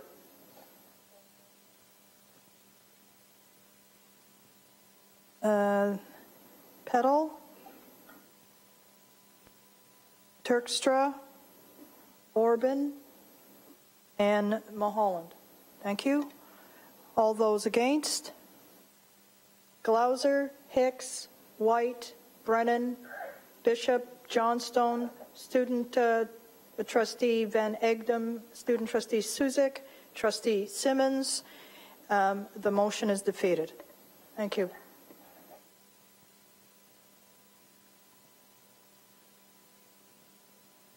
Thank you all very much. We move then to the Student Trustees report. Looking to our student trustees, Carly Van Egdom and Philip Suzik. So I'm sorry, I so much anticipated your report that I've jumped over another item. So my apologies for that. All is well. So this is the, if I could turn to the Vice Chair and ask for the report from the public report from the private session of Committee of the Whole. Thank you, Madam Chair. It's my pleasure to present the report of the private session of Committee of the Whole held earlier this evening. The committee considered a private report from the Standing Committee, March 24th, 2014, including approval of a private matter in respect to an employee of the board, approval of the Finance Committee report for March 5th, 2014 in respect to an update about an upcoming announcement from the Ministry of Education with respect to capital funding, and lastly, an approval of the Human Resource report from February 12th, 2014 with updates on personnel matters. And Madam Chair, I'm happy to move the report. Thank you very much. Is there a seconder? Trustee Glauser? All those in favor? That is unanimous. Thank you very much. Now we go to the student trustee report. Thank you very much. So Carly clearly threw me under the bus, so I'll start off with this report. I will be doing the Student Trustees report with regard to OSTA-ACO, the Ontario Student Trustees Association. First and foremost, we're pleased to announce that AGM, or our annual general meeting, will be taking place on May 8th to 11th. That will involve all current student trustees and all incoming student trustees as well. Secondly, Carly has been working vigorously on the Student Voice Awards, which is a scholarship offered by by Ontario Student Trustees Association. As for myself, I've been doing work with the Policy Committee, which involves generic work, just cleaning up the Constitution.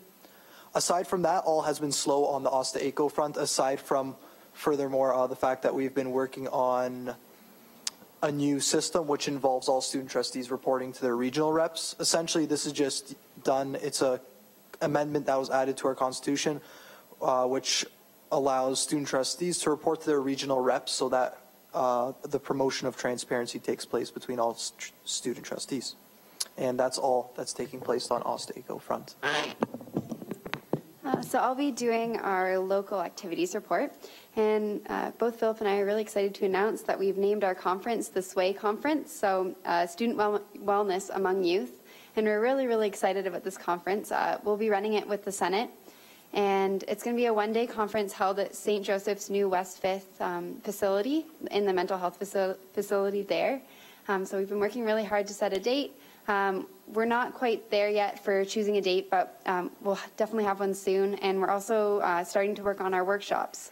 All workshops will be student senator led, and we'll have some physical and mental well-being workshops, as well as self-awareness and healthy eating components, which will be in our workshop. So really excited to just announce that we're going to be working on wellness within the students of this board. And yeah, it's just really exciting. I can't wait to go, and yeah. Could you remind me of the date for that conference? We haven't officially chosen a date, but we're in conversation with the facility right now and just trying to choose one. But we're thinking around the 12th to the 16th of May. Also, another item is we're working on student trustee elections. So we're hoping to do elections. I think what is it? May 7th. So that's the date that we'll be doing elections, and then the student trustees that are elected will be coming with us on our conference. So directly after they're elected, they'll be coming with us that weekend. So Yes, very freshly minted student trustees ready for the conference. Yeah, Thank you very much.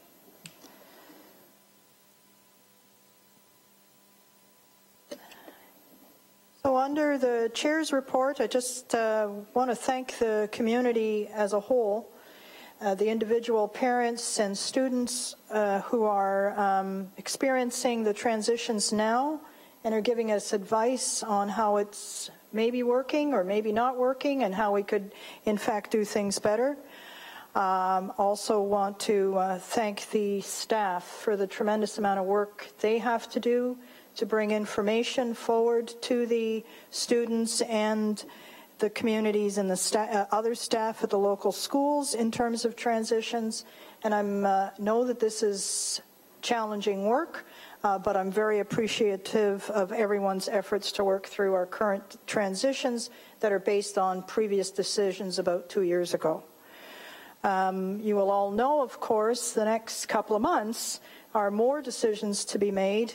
And we already have had very hardworking people in East Hamilton and West Flamborough and various other ports of call across this district to, in fact, think about ideas and then to present those ideas to us. So to the committee people who were on those ARC committees, to the parents who were there, to the student representatives, to all the individual staff who had to work on all of those ARCs, I am extremely grateful for the work that you've done and the advice that you've given us. It now is up to us as a Board of Trustees to read all that, to think about all that, to listen to people, to receive more correspondence as we know we will get. We will have delegation nights coming up for us to really be listening to what people are recommending to us. And there's a lot of work for us as trustees as well.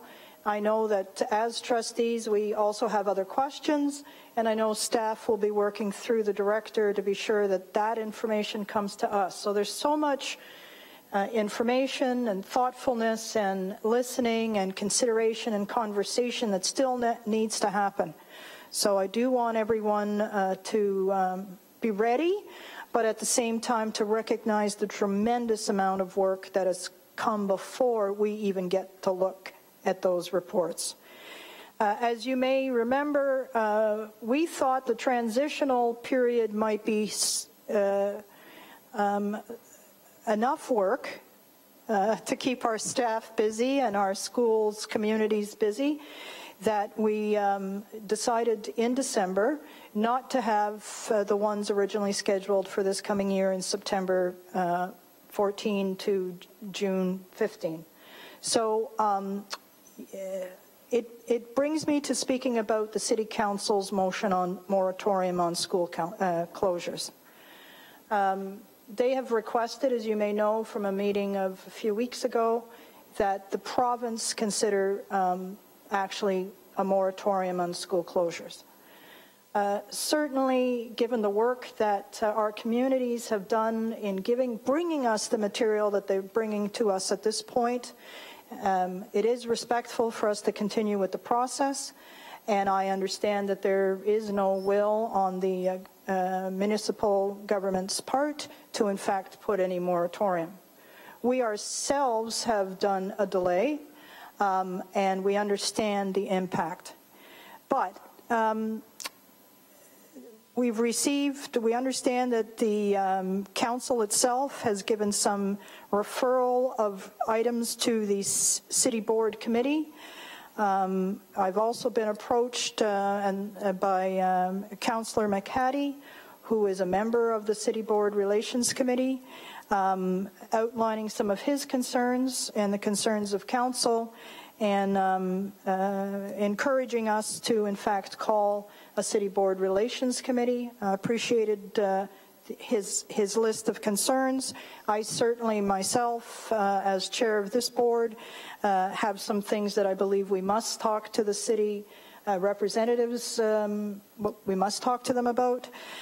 So I have contacted the mayor's office and the staff between the city and the board. The various staffs are now looking at setting up a meeting, a location, a date, and a time. I certainly will be looking to Todd as the vice chair and a member of that committee, our representative and myself, and Trustee Hicks, who has been on that committee for some years, to give us put together what are the things we want to say to the city councillors and through this committee. Also be looking for very specific advice from former chairs Trustee Tim Simmons and Judith Bishop in terms of the relationship of that committee over the last number of years. And then I'm clearly going to be asking everyone else what it is we need to be saying as trustees, what it is that we need to be saying to our councillors about our realities and our responsibilities and what we need to do to move forward together as City Council and as a board. So in terms of my remarks, I just wanted to be sure that we are listening to the community. We are hearing from the public that why aren't you two talking to each other? And we are moving towards doing exactly that and making sure that we as a Board of Trustees very strongly present what are realities and look for some solutions or suggestions from everybody who has them for us. Thank you. I did want to point out that Trustee Petal has left. Thank you for giving me the words. I move then to the director's report. Thank you, Madam Chair. Just a couple of items since we met last that I wanted to bring forward to the trustees' attention. The transition work that you commented on is continuing in full force on a number of different levels. One of the things that I've asked Executive Superintendent Reinhold to publish through the update is what is happening immediately in terms of the transitions that are taking place right now, and then what the next level of transition is for 2015 and the third level of transition, 2016. And the reason why I'm mentioning that is because what we're finding is that by focusing on those transitions that are urgently in front of us and not forgetting about other transitions, but ensuring that we have the appropriate staff working for September 2014 now, then of course moving that to those other challenges and wonderful opportunities that are coming in the next year. That's something I wanted to mention because I know many of you have asked me when we're going to start having meetings, say, with communities whose changes are not going to happen until a year from September. That will hopefully begin right away after we are in place with the transitions we've discussed. So that was one point I wanted to mention. The other exciting piece I wanted to mention in light of the passing of the vision around 21st century learning, one of the things that we've learned is that the use of the term 21st century learning, and it was the students who taught me this, actually doesn't make sense when we're already in the 21st century. So even though we're trying to be very visionary in our approach, and frankly I would suggest that the motion that you made this evening to pass that is one of the first of its kind in the province and beyond, we've been working with our students, we've been working with our staff, not to keep calling it 21st century learning, but rather to call it transforming learning everywhere, because this is about instruction, this is about transformation, this is about kids learning in ways different than we normally speak about. So you're going to be hearing much more about this as we go forward. We are continuing with learning sessions in the schools that are doing this work first. We are learning great insight from them, and we're continuing to move forward. Another exciting emerging example of this new way of thinking is that we invited secondary schools to consider sending a team to a session just a little while ago, and we asked them to think differently about credit delivery. In other words, what would it be like if students started with questions and the curriculum wrapped around those questions, and like we did 20 years ago when we created co-op and no one understood how to make it happen back then, that we actually create a credit delivery process that's much more problem-based, interest-based, and not so formal or traditional in terms of how credits are offered. So the invitation went out, and right now small teams are happening at different schools exploring this. We're not asking everybody to do it right away. We're simply asking for this exploration to happen, and about 10 teams of teachers are presently engaging in that, which is quite exciting. Our math learning sessions and our positive school climate sessions are continuing, and our goal is that all of the things that we're trying to focus our learning on are directly from our strategic directions and those commitments that have been made through the annual operating plan. So as much as we're doing transition work, we're also doing significant change work in terms of the kind of learning environments that we've discussed, and we're quite excited about moving forward, especially changing our learning environments and transforming that learning in every single classroom. Thank you. Thank you very much. And then to Trustee Johnstone, our Director to the Ontario Public School Boards Association, for your report then. Thank you, Chair Brennan. So I have a couple items to cover tonight. First is I would hope most trustees are aware is there was a direct message sent to all individual trustees that amendments have been made to the Ontario Regulation 357/06, and that was to extend the restraint period for trustees honorarium to November 30th, 2014. You'll recall that the current restraint period was originally posed in 2010 and was to last until 2012, and it was subsequently extended.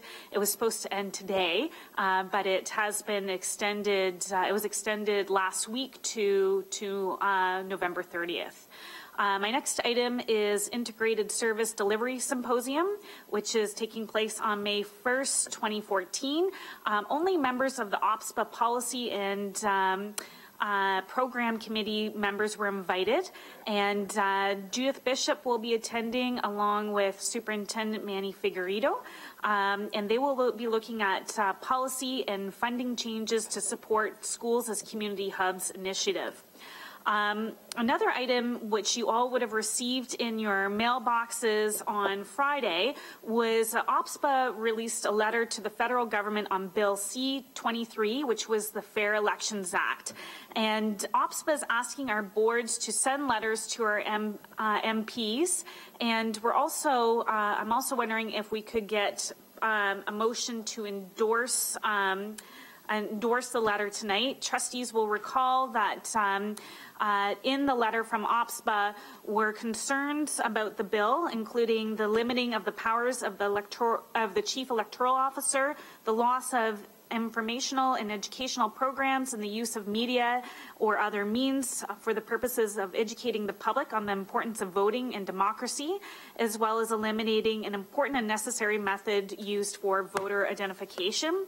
OPSPA went on to say that as school board trustees, these issues are of concern to us because we are interested in raising the profile of democratically, locally elected school board trustees, and we're also interested in increasing our connection to the local decision making, and we're also interested in increasing participation in the democratic process at all levels of government. So I'm hoping if I could make a motion to endorse the letter on the Fair Elections Act.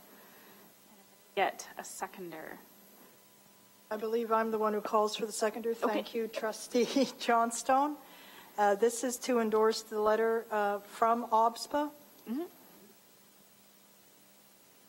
It's coming out of her, it's coming through her report. It's part of her report.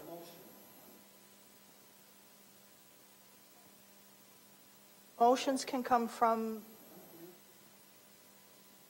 Okay, thank you. Thank you. So. What is your motion, Trustee Johnstone, on your report, from your report? Yes, to endorse the OPSPA letter to the federal government on Bill C-23, Fair Elections Act.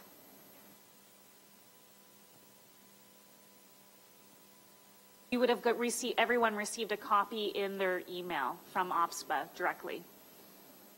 Do I have a seconder for that?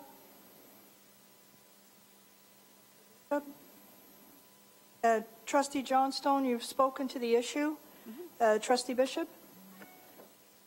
Madam Chairman, the letter that has been written on our behalf by the Ontario Public School Boards Association is an excellent letter in which I'm sure most of us have read.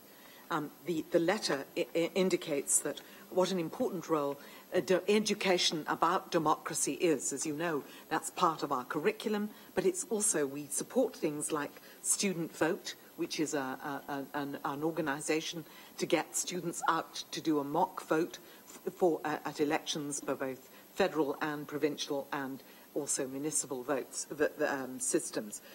So, Madam Chairman, the proposed changes which would take away the education role and the support for such organisations, such as Student Vote, which would also limit the powers of the election officer, seem to me directly opposed to some of the things which most of us believe very strongly in, and what is an important part of our role as trustees, which is to promote, which is really linked to the work of Edgerson Ryerson, who saw education as being the way in which you promoted citizens, and that you could not have adequate citizens of a country without education, and that education and the role of democracy was intrinsically related together in the teachings of our schools. So thank you, Madam Chairman. I'll be supporting this.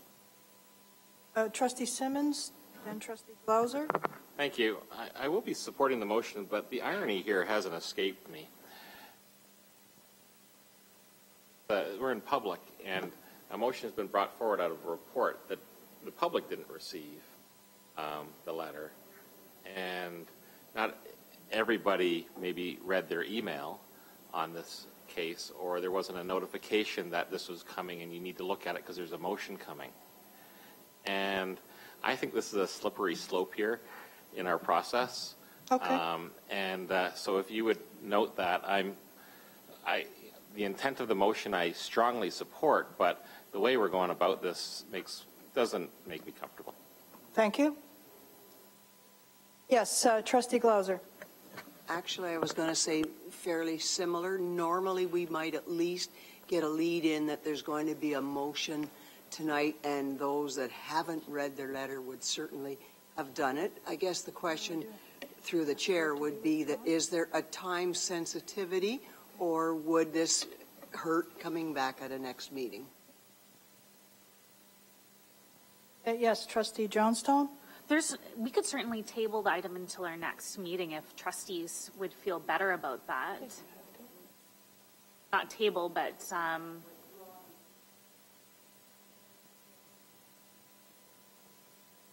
there are some process questions I'm asking the Officer of Trustee Services, and I just need to be clear.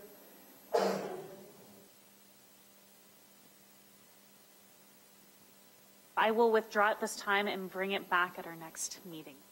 Thank you very much. I do have, I guess, 2 more items. So my next item is on just to bring trustees awareness to the GSN announcement that was made on Thursday. So if you haven't been checking your emails, please do, because there's been lots of important information coming through recently. I'll leave the updates to finance, but just to note that OPSBA did release a letter as well on Thursday, commenting that they are in support of the GSN announcement, and it does reflect our brief to the Ministry of Education as done through the Efficiencies and Modernization consultation. And then I also have a legislative update. So there's only a few items. Bill 179 was introduced, and that was the Public Sector and MPP Accountability and Transparency Act. You'll recall that this was what Trustee White's motion was to, which this board supported, which was to have Ontario Ombudsman's role to expand and increase and to include municipalities, school boards, and public universities. Bill 69, the Prompt Payment Act, is continuing right now at standing committee, and that affects school boards. I've chatted about this previously in regards to contracts and subcontracts, and OPSBA had requested that school boards be excluded from that act. So that's currently being debated at the standing committee. Bill 122 continues to be reviewed by standing committee, and there's also been a number of cabinet shuffles, but none of them affect the Ministry of Education. If you're curious, you can go online, and OPSPA has a full report there as well. Thank you for that. As you remember from our last meeting, and in terms of moving forward in terms of process, we will be setting aside, as we are tonight, time for trustees to ask questions related to any of the ARCs.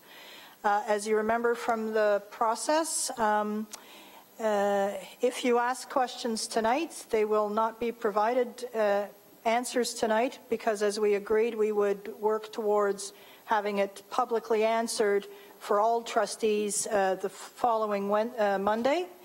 If you have, however, questions that come in the Wednesday before any meeting, then it is an expectation that the staff would be able to provide answers to those questions on the Monday night. So I hope that's clear. I'll take any question just on that process.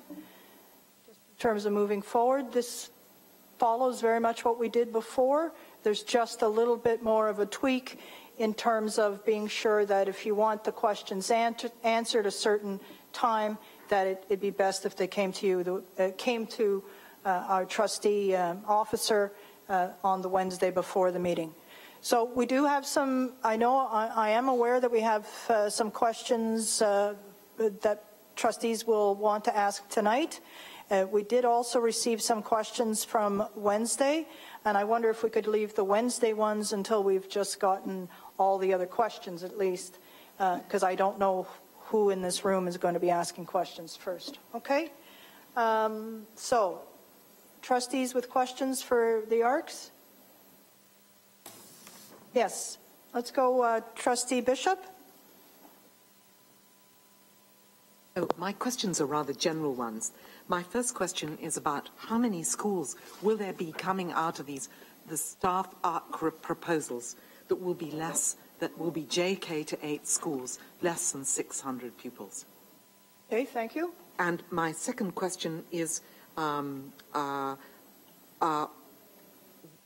we looked at, when we're looking at boundary changes, have we taken into account that we have mixed socioeconomic areas when included in those boundary changes?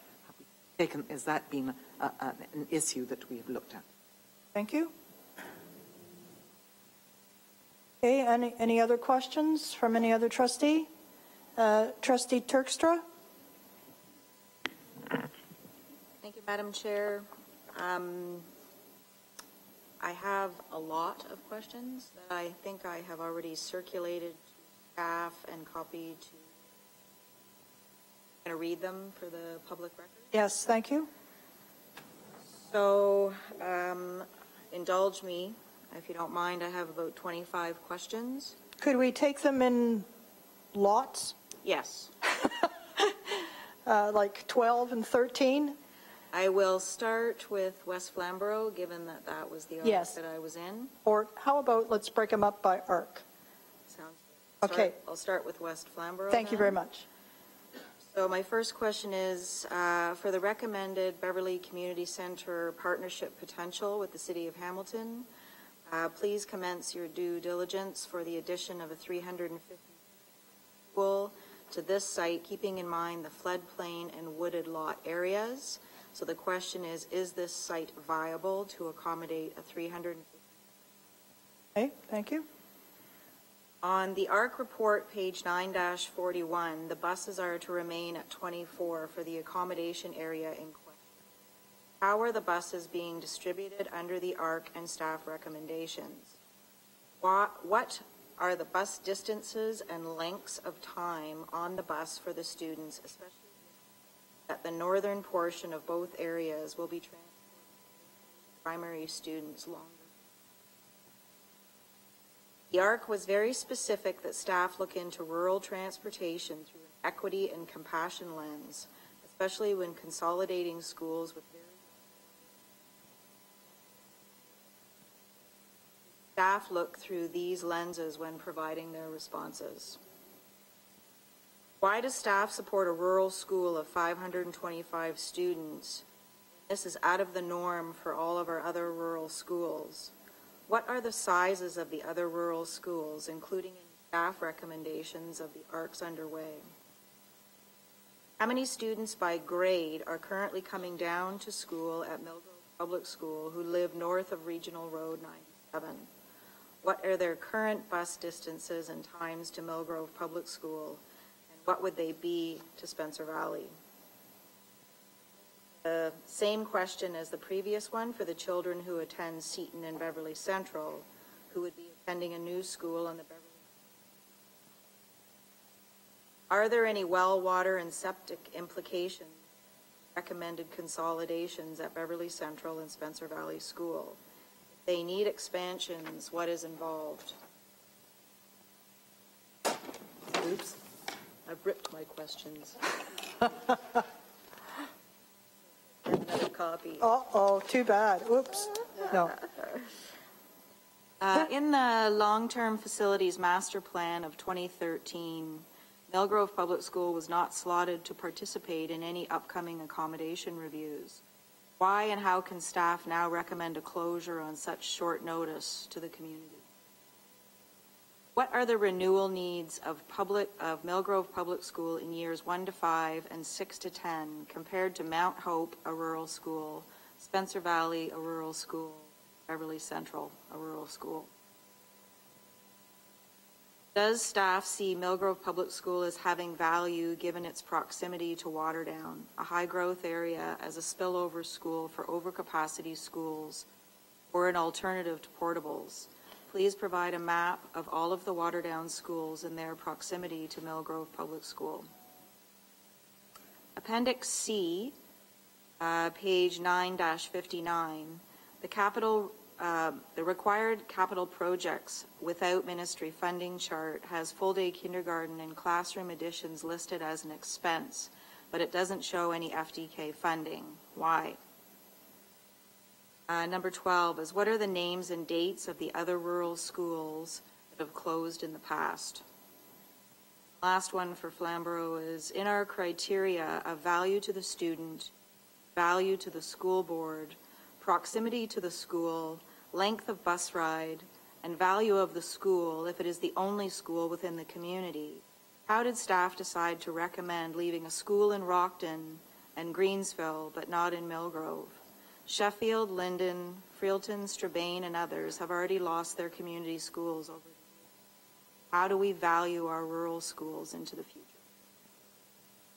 Is that a question for staff or more of that last one? Is that a question for staff or more of a discussion point for the rest of us? That is for staff on how they are valuing rural schools from the. Okay, I think you mean in their recommendation. In their recommendation. Okay, that's fine. We're just taking the questions. Thank you for that. Let's give you a little break. Do we have questions, or who else? Who's next for questions? Yeah, Trustee Simmons. I think just the key when it comes to rural schools is the transportation, especially for younger kids, and how that might be mitigated,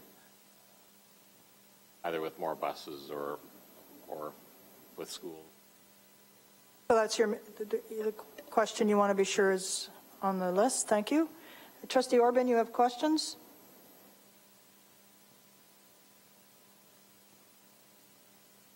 Yes, we're expecting presentations from. I would like to hear comes in and gives private areas. I may have a question that will be generated by those presentations.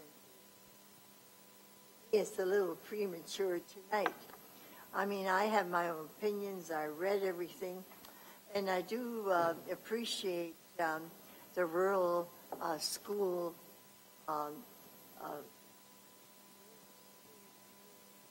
almost as a special group.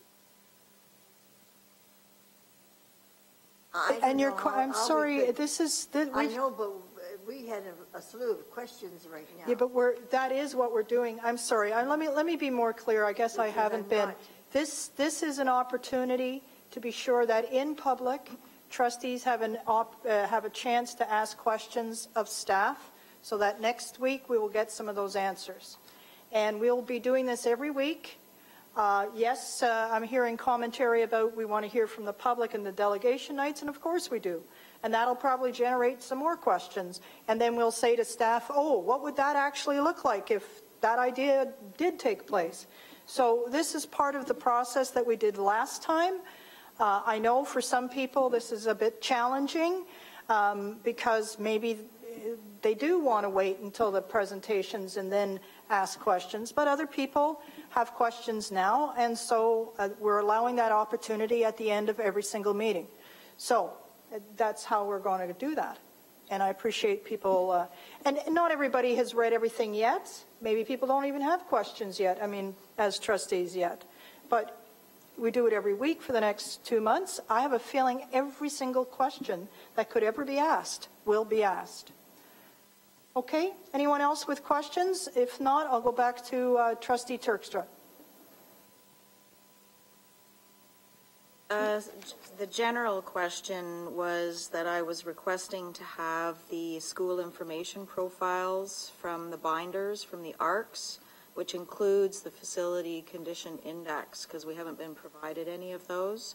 Also the site sizes, as they're not provided on the school information profiles. And also the heat maps, which are enrollment maps into the future, showing us where we have declining enrollment. I found those to be, and I think everyone did, very helpful when we were looking at decision arcs. So SIPs, site sizes, and heat maps for all of them. Thank you. I appreciate that some people aren't asking as many questions as I am, but I find that the earlier we get them to staff, the better that we can be prepared to at least understand some of the perspectives of the delegations when they come. Trustee Terkstra, and so let's go with another batch of questions. Okay, so West Glenbrook. And then I have a feeling I have to move to Trustee White because he's feeling annoyed and left out. Go ahead, Trustee Terkstra. So West Glenbrook, why was Balmore not included in the terms of reference given its overcapacity status and proximity to the accommodation area? And if they could provide a map of the area including all 3 schools. Where do the students from Mount Hope currently feed to for secondary school? And to provide a map of the secondary schools surrounding the Mount Hope school. And how can an addition of 1 bus not add additional transportation funding? And the last one for West Glenbrook for now is, are there any well, water, and septic implications of consolidation to Mount Hope School? And if so, what's involved? Do we have any other questions from anyone else? Trustee White did submit some questions on Wednesday, so I was going to wait until the end for us to receive the answers. But do you have any other question now? Aside from those. Thank you. You are allowed. Thank you for the permission. Quick question, just on a similar note to Trustee Terkstra. I know there's situations in Flamborough and Glanbrook where there's a school that either has been brought in to the terms of reference and part of the review, or not included, and that was a recommendation from staff and approved by trustees. So I get the process, but the question I have is mainly around the context of the Glanbrook piece, because Mark and some talk that Belmore, the new school, should have been. We know obviously why that wasn't included. The intention last year, but what I'm guessing is that our committee may have wanted to play with the boundary.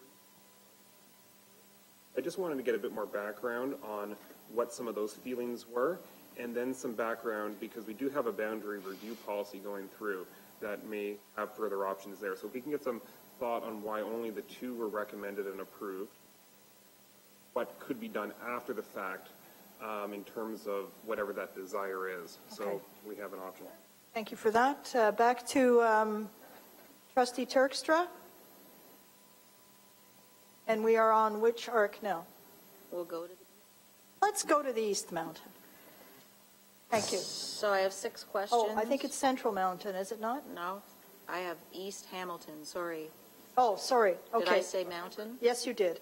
It's okay. East Hamilton. Yeah, we're from the West. We're very geographically confused. Go ahead. So we're at East Hamilton. So the first question I had is, why were there no parent representatives from Hillcrest on the ARC membership? And W.H. Ballard has an on-the-ground capacity of 840 students. I wanted to know the history of that size of school. Please provide a map including A.M. Cunningham and Queen Mary schools, re page 10-15, about trustee consideration of a further boundary review with schools outside the accommodation area review. The busing estimates are not consistent. Please verify which is more correct. On page 10-20, the busing is estimated at $231,000 increase annually, which is an increase of 100 students becoming bus eligible. And on 10-41, the estimated cost is $109,000. On page 10-20, with approximately 2,000 students in the review area, an increase of 300 students, which is about becoming bus eligible, equates to efficiencies. How is a less walkable school community and more expensive transportation defined as efficient? How did the ARC react to a JK to 5 school merging with a JK to 8 school, as the newcomers are often considered outsiders to an established student population? Are there any concerns, and do the grade 8 students feed to the same? And that's East Hamilton? So oh yes, thank you very much. Student Trustee Van Egdom. I just have one question, and this relates to, well, most specifically the Flamborough ARC, but it could be any rural ARC. And my question is, what is the feasibility of an express bus transporting students from the far-reaching edges of the boundary directly to the school, rather than a winding long pickup route, in order to reduce busing times? So that's my question.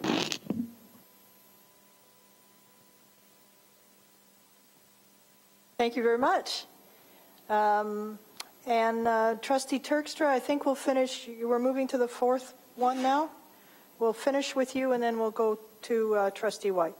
Thank you. So, and now we're going to Central Mountain. Now we're going to the Central Mountain. Thank you. We're traveling all around Hamilton today. Yes, that's right. So the first question is the staff recommendation the same as any of the 35 options of the ARC? Second question is similar to East Hamilton. How did the ARC react to JK to 6 schools? Newcomers are often outsiders to an established student population. Are there any concerns, and do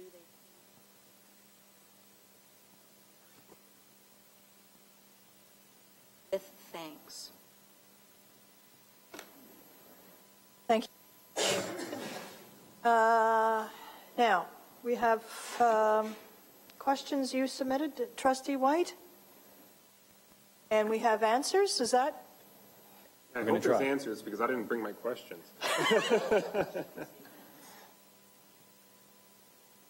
That's right.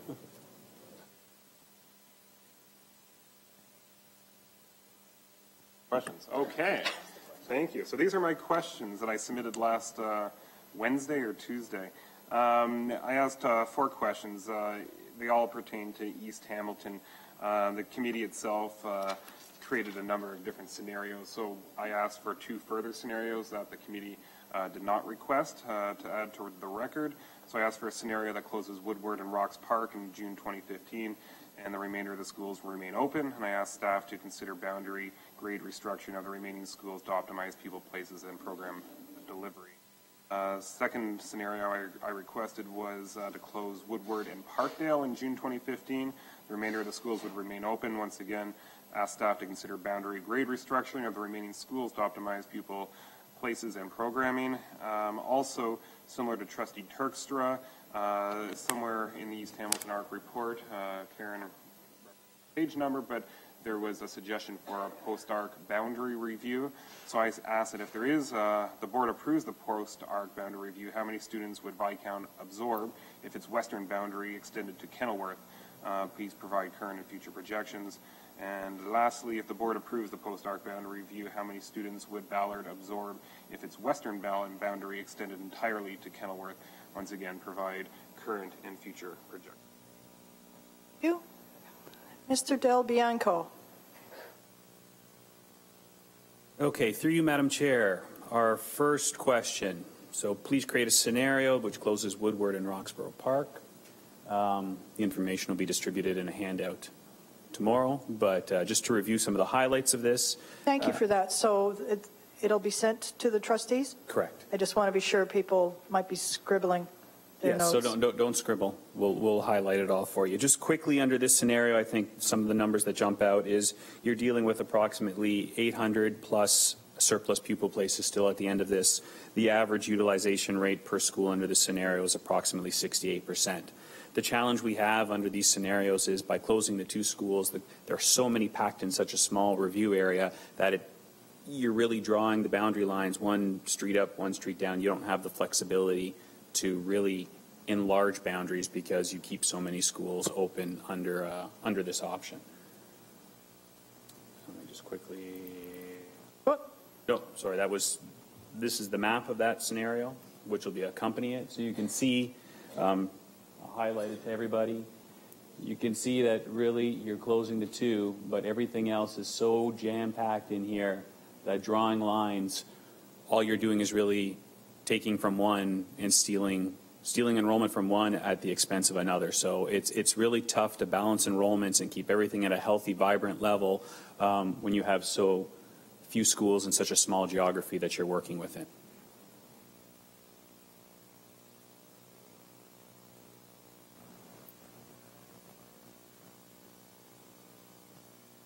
And the second scenario would include the closure of Woodward and Parkdale.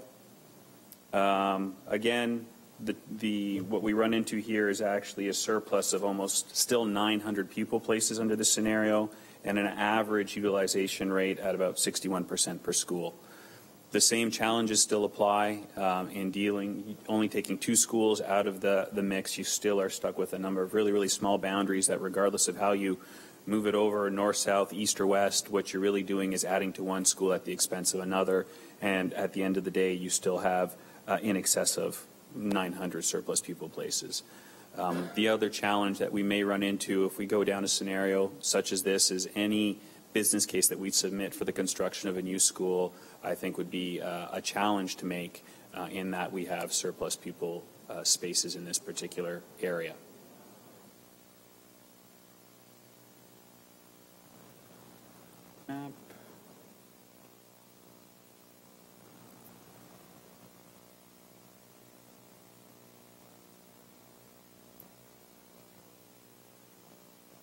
Just to ensure I've captured the geographies correctly, we were first asked to find out the number of students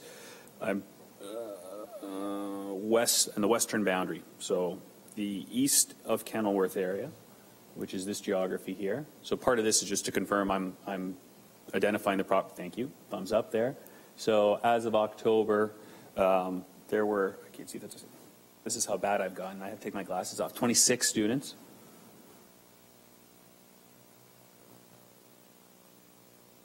And then the second geography, thumbs up on that area. Okay, perfect. Yes, 39 students in that geography there.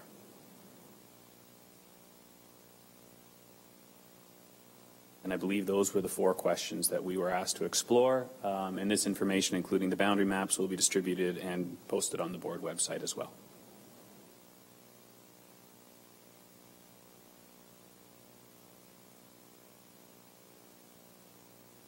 Yes.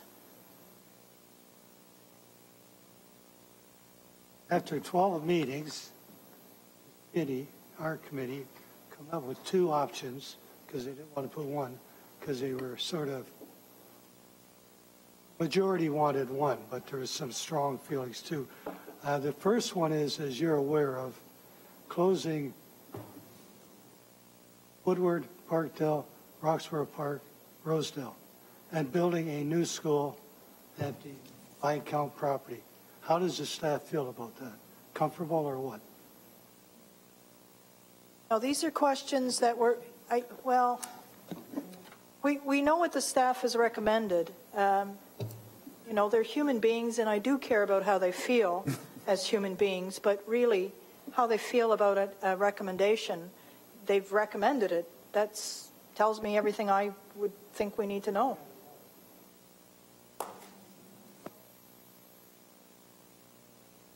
Mr. Director, can you give me some direction?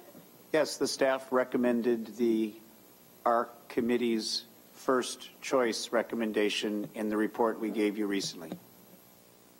They close by asking, they all close at the same time, they all move in the new school when it's built. Because that's what they staff.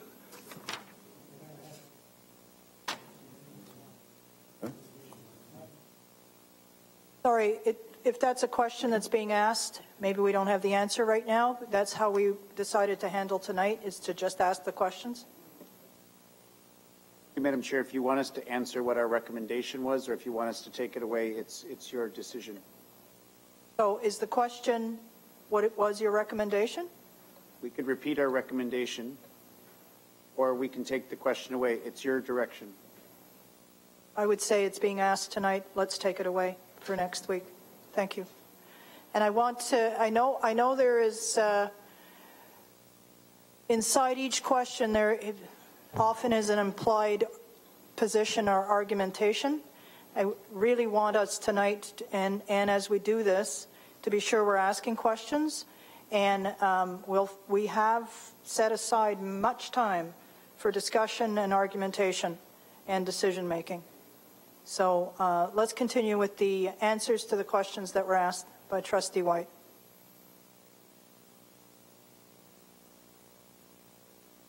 Thank you. So just a couple of follow-up questions. Well, again, sorry. To these just want to be, I want to be clear. Yeah. Okay. Thank you.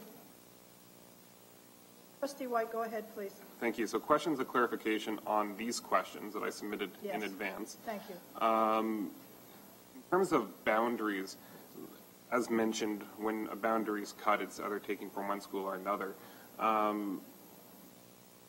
The logic in terms of the map, so when we look at, if you go, perhaps Dan could go up a couple slides, I'm just wondering why staff chose those particular boundaries. Because in my question, I left it very open-ended because I didn't want to suggest particular boundaries. But I'm just wondering why, for instance, you know, Rock Park, when say in that map there, Parkdale closes, they all go to Ballard versus balancing somewhere between Rocks Park and Ballard. I'm just wondering why the kind of extreme was chosen in some of the cases. If we're getting again into why, and I think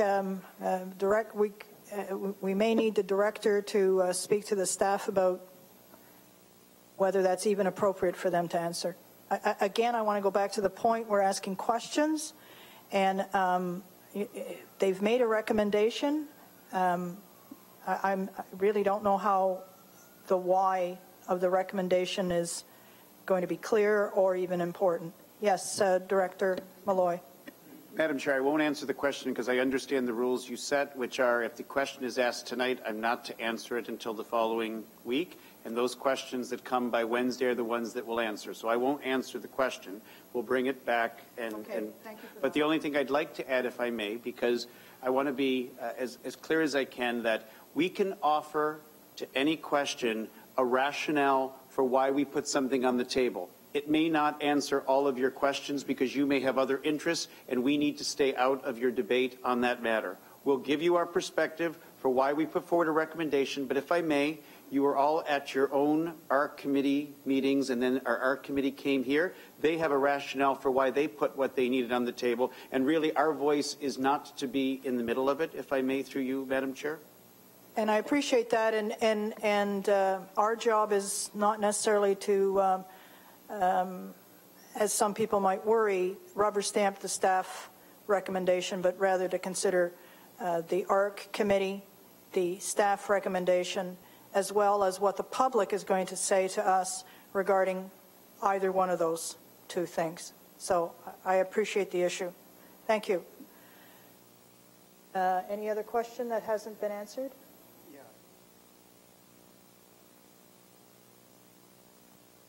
So perhaps I'll rephrase the question, and if this is how the next couple of months are going to go, this is going to be long. Don't bite your tongue. Yeah. Bite your tongue on that. On these scenarios that are presented, can staff in the future provide rationale on the boundaries we see on the screen for this map as well as the map above? That's one question for parts. The final question I have is clarification on the ARC recommendations, plural. It was referenced that there are 2 recommendations. I'd like to know next week or at the next opportunity, are those in fact prioritized in a ranked order by the ARC, or are they equal and equal options for consideration?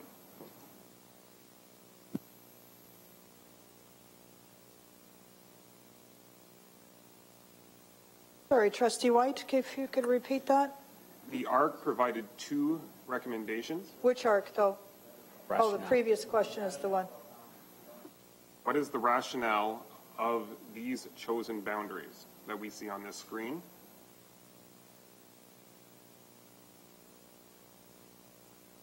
Through you, Madam Chair, the trustee would like for us to reiterate why we chose certain boundaries in our recommendation. As I understand the question, that's what I think is being asked. Because through you, Madam Chair, if we didn't provide it when we gave you the recommendation, we'll certainly provide it again. But I don't think we would provide rationale for those scenarios that potentially trustees would be asking for, because those obviously would be for you to discuss. But we would certainly, if need be, reiterate any rationale for why we put forward a recommendation, what guiding principles it was based upon, and it may or may not answer your question, because we may not use the same lens as you, which is why you have every right to do, okay, to do what you need. We may need to take this piece of process offline just to be sure we understand each other. In the meantime, Trustee White, you have a question? Thank you. Did I see Trustee Hicks? Okay. Any other questions? Yes, Trustee Orban? There. You know, we have problems with boundaries. We have problems with transportation. We're going to be having to change policies. And boundaries, you and I know that staff would use them to fill one school and take kids out of another. What I'm trying to say is, why are we going to pinpoint what we're hoping will be the outcome by the asking trustee? Sorry, Trustee Orban, this is up to the individual trustee to ask questions to get the information that they need in order to make a decision. Well, I don't think... the last time, Madam Chair, with respect, we submitted questions. And this was submitted. So what are we saying? It was submitted?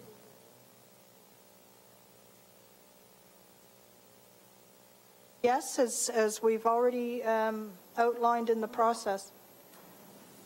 I would certainly entertain a motion to adjourn. Thank you, Trustee Simmons. Do I have a seconder for that? Don't move. I'll take Trustee Glauser. All in favor? Thank you very much.